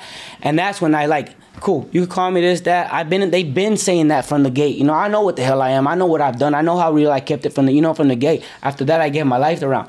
But after someone like that, you know, that shit could get me killed. Especially out here in California and some shit like that. That could get me killed. So that's when I realized, I said, bro, I gotta go say my story. No, yeah, like this is really like that. They really like do not want you out here. I did nothing but I never dropped no music videos. I never nothing. Simply just positively. And for whatever reason, I don't know if it's just the world in my city or if it's being my raza or me being raza, they didn't like it. They didn't like it. And I was strong the whole time. And then towards the end, I'm not gonna lie to you. Like apologies to everybody in my city and everybody out there. Like I even kind of got like towards the end, because like, you know, I told you who I used to be, you know, like we were taught shoot first, ask questions later, you know what I'm saying? No questions, you know, no ask no damn questions. And towards the end, I was on Instagram like, oh, what's up there? Pull up, we could all die today. Like they did exactly what they wanted me to do. What? I was about to go back to after all this stuff. I was about to go right back. Yeah. And then out of nowhere, this was just actually a couple months ago, I had to just like take a step back and look at everything. Doing, G? You fell into their trap. You fell into exactly like you shout out, like I said, man, shout out Lefty Gunplay. I see it happening a lot is the social media. I'm good in the hood. I'm good in the street. But the social media is what tries, like what happened in the Cat Williams. They try to like, for whatever reason, they try to blackball you and push you out of a reason. And then they end up turning you against yourself. And then they even like people that are messaging, people saying this, like I can go for days of this, like I could talk about it, whatever. But it was to the point where it's like, I'm trying to defend myself. I've been defending myself for years, but out of nowhere, it was like times 1,000. It was times 1,000, blackballed. That's what happened to me. They tried, but for what? I don't sell dope. All I preach about is, hey, like respect to everybody who does and is in the game. You know, respect to everybody. But everybody that I love died off of dope. Everybody I love died from dope. My best friend's doing 24 years right now. My ex-girlfriend's doing 12 years right now. Everybody, my brother died. Everybody died off of dope. So that's why I hate it. I hate drugs. I hate it. I don't care. I have big dogs that I know. Hey, respectfully, G, that's not what I do. I love you, but hey, I gotta stay away from you. Yeah. That's not me no more. That's not me. The mota, fuck it, man. Block me in for that shit. Would you? I got lawyer money anyways. You know what I'm saying? Like, what they gonna do about that shit? You know what I'm saying? But everything else, like, it's just crazy. And they try to like, it's a little game. It's like I see it like in Lefty Gunplay. When they sit, I want to sit and talk down with you, because I wish everybody could know this. And what happens? I mean, they're getting killed. Look what happened to Nipsey. Look what happened to, shout out DJ VIP. I just got off the phone with DJ VIP, Nipsey Hussle's manager. He might be my manager now. This all happened after Lefty Gunplay left my house the other day. I've been quiet for years. Never said nothing. I did what I did, and I feel like I have to. This is it. You know, I'm 37 years old. I did what I did. Everybody talking all this noise about me. If y'all really even knew who the hell I really was as a man and as a person, they would feel stupid for talking down on my name. It's just how it is. You know, and everybody who did, like, shout out to my city and everybody, anybody who did call me a rat or say shit. Now you know who the rat is because I know I'm not. You know, and when a rat calls a rat, who's a rat? They get out themselves, you know, and that's one thing that I've never played with. Is you can call me this, you can call me a bitch, you can call my mama a bitch, you can do whatever the fuck. Don't call me a rat. Yeah, just don't call me no motherfucking rat, because I know what I did. I know how I be my kid, and I know how solid I've kept it my whole life. You know, with everybody, There's a lot of people that I've showed love that I'm even mad at them right now, because bro, if you guys really knew how solid I was for you guys, but I've just kept it quiet. Yeah, that's what I'm sick of it. I'm sick of it, and this is what you know what I'm glad we got here, because I'm sick of it. I'm sick of all this hate. I don't know. Let the gunplay. He's opening a lot of opportunities. I feel like I know he's the one breaking the barrier. At least trying. He's trying, because they're right. I seen that interview that somebody posted the other day. Who was it that I seen it? That they were like, all right, Lefty Gunplay is gonna be the one to test us. All right. Why is there no razas? Either they don't want us in hip hop, or he's gonna be the one. He's doing it right now. Either he's gonna get in it. Or either that, they just don't want the raza. For sure. Either that, they just don't want the raza. So, I'm not even trying to cut you off or anything. You know what I'm saying? But I think you should share that with your next interview. Yeah. Okay. You know what I'm saying? Because this is strictly, you know, about your experience, what you've overcame, you know, where you're at now. And obviously, you know, we know what you told us that, you know, you want to rap, that you rap, that you've been rapping. And this is just basically to tell us your Indicted experience, what you've been through, the inside, what you've overcome. And now you're like, fuck everything. You're going to get it. And that's where you're at right now. And I'm so grateful that you want to come on, that you came on my platform, that, you know, to share and open up and help you open up shit that you want to fucking say, that you don't fucking write, fuck these fools. Hell yeah, and this is it, man. You know what I'm saying? And you ready. Yeah, I'm beyond ready. I've been ready my whole life, but it's just like, I've been quiet. You know, but hey, you're not crying no more. Yeah. You came on Indicted. You told us what you went through, what you've overcome, some crazy shit that you've overcome within yourself that you're still working on. I missed a lot of stories too, but I'm still working on it. But it's okay. But it's okay because you know them and you've shared the most important things that had to come out of you. Yeah. You know? And I appreciate it too. No, of course, like, let me take it back a little bit, like with the story. Like, remember I told you how I flipped my Eyekon? I don't remember what happened, how I got out or nothing. And one day, like, I've been doing a lot of healing, like herbal healing and stuff like that. And then one day I was telling this chick the story of how I flipped my Eyekon, and this is the only time I ever seen it. I don't know if it was God just working with me, but I was telling her the story, and right when I got to that point where I told you that I flipped out, I seen it. I don't even remember what I seen, but I seen it, and I'm sitting here telling this girl I seen it, and I just freaking.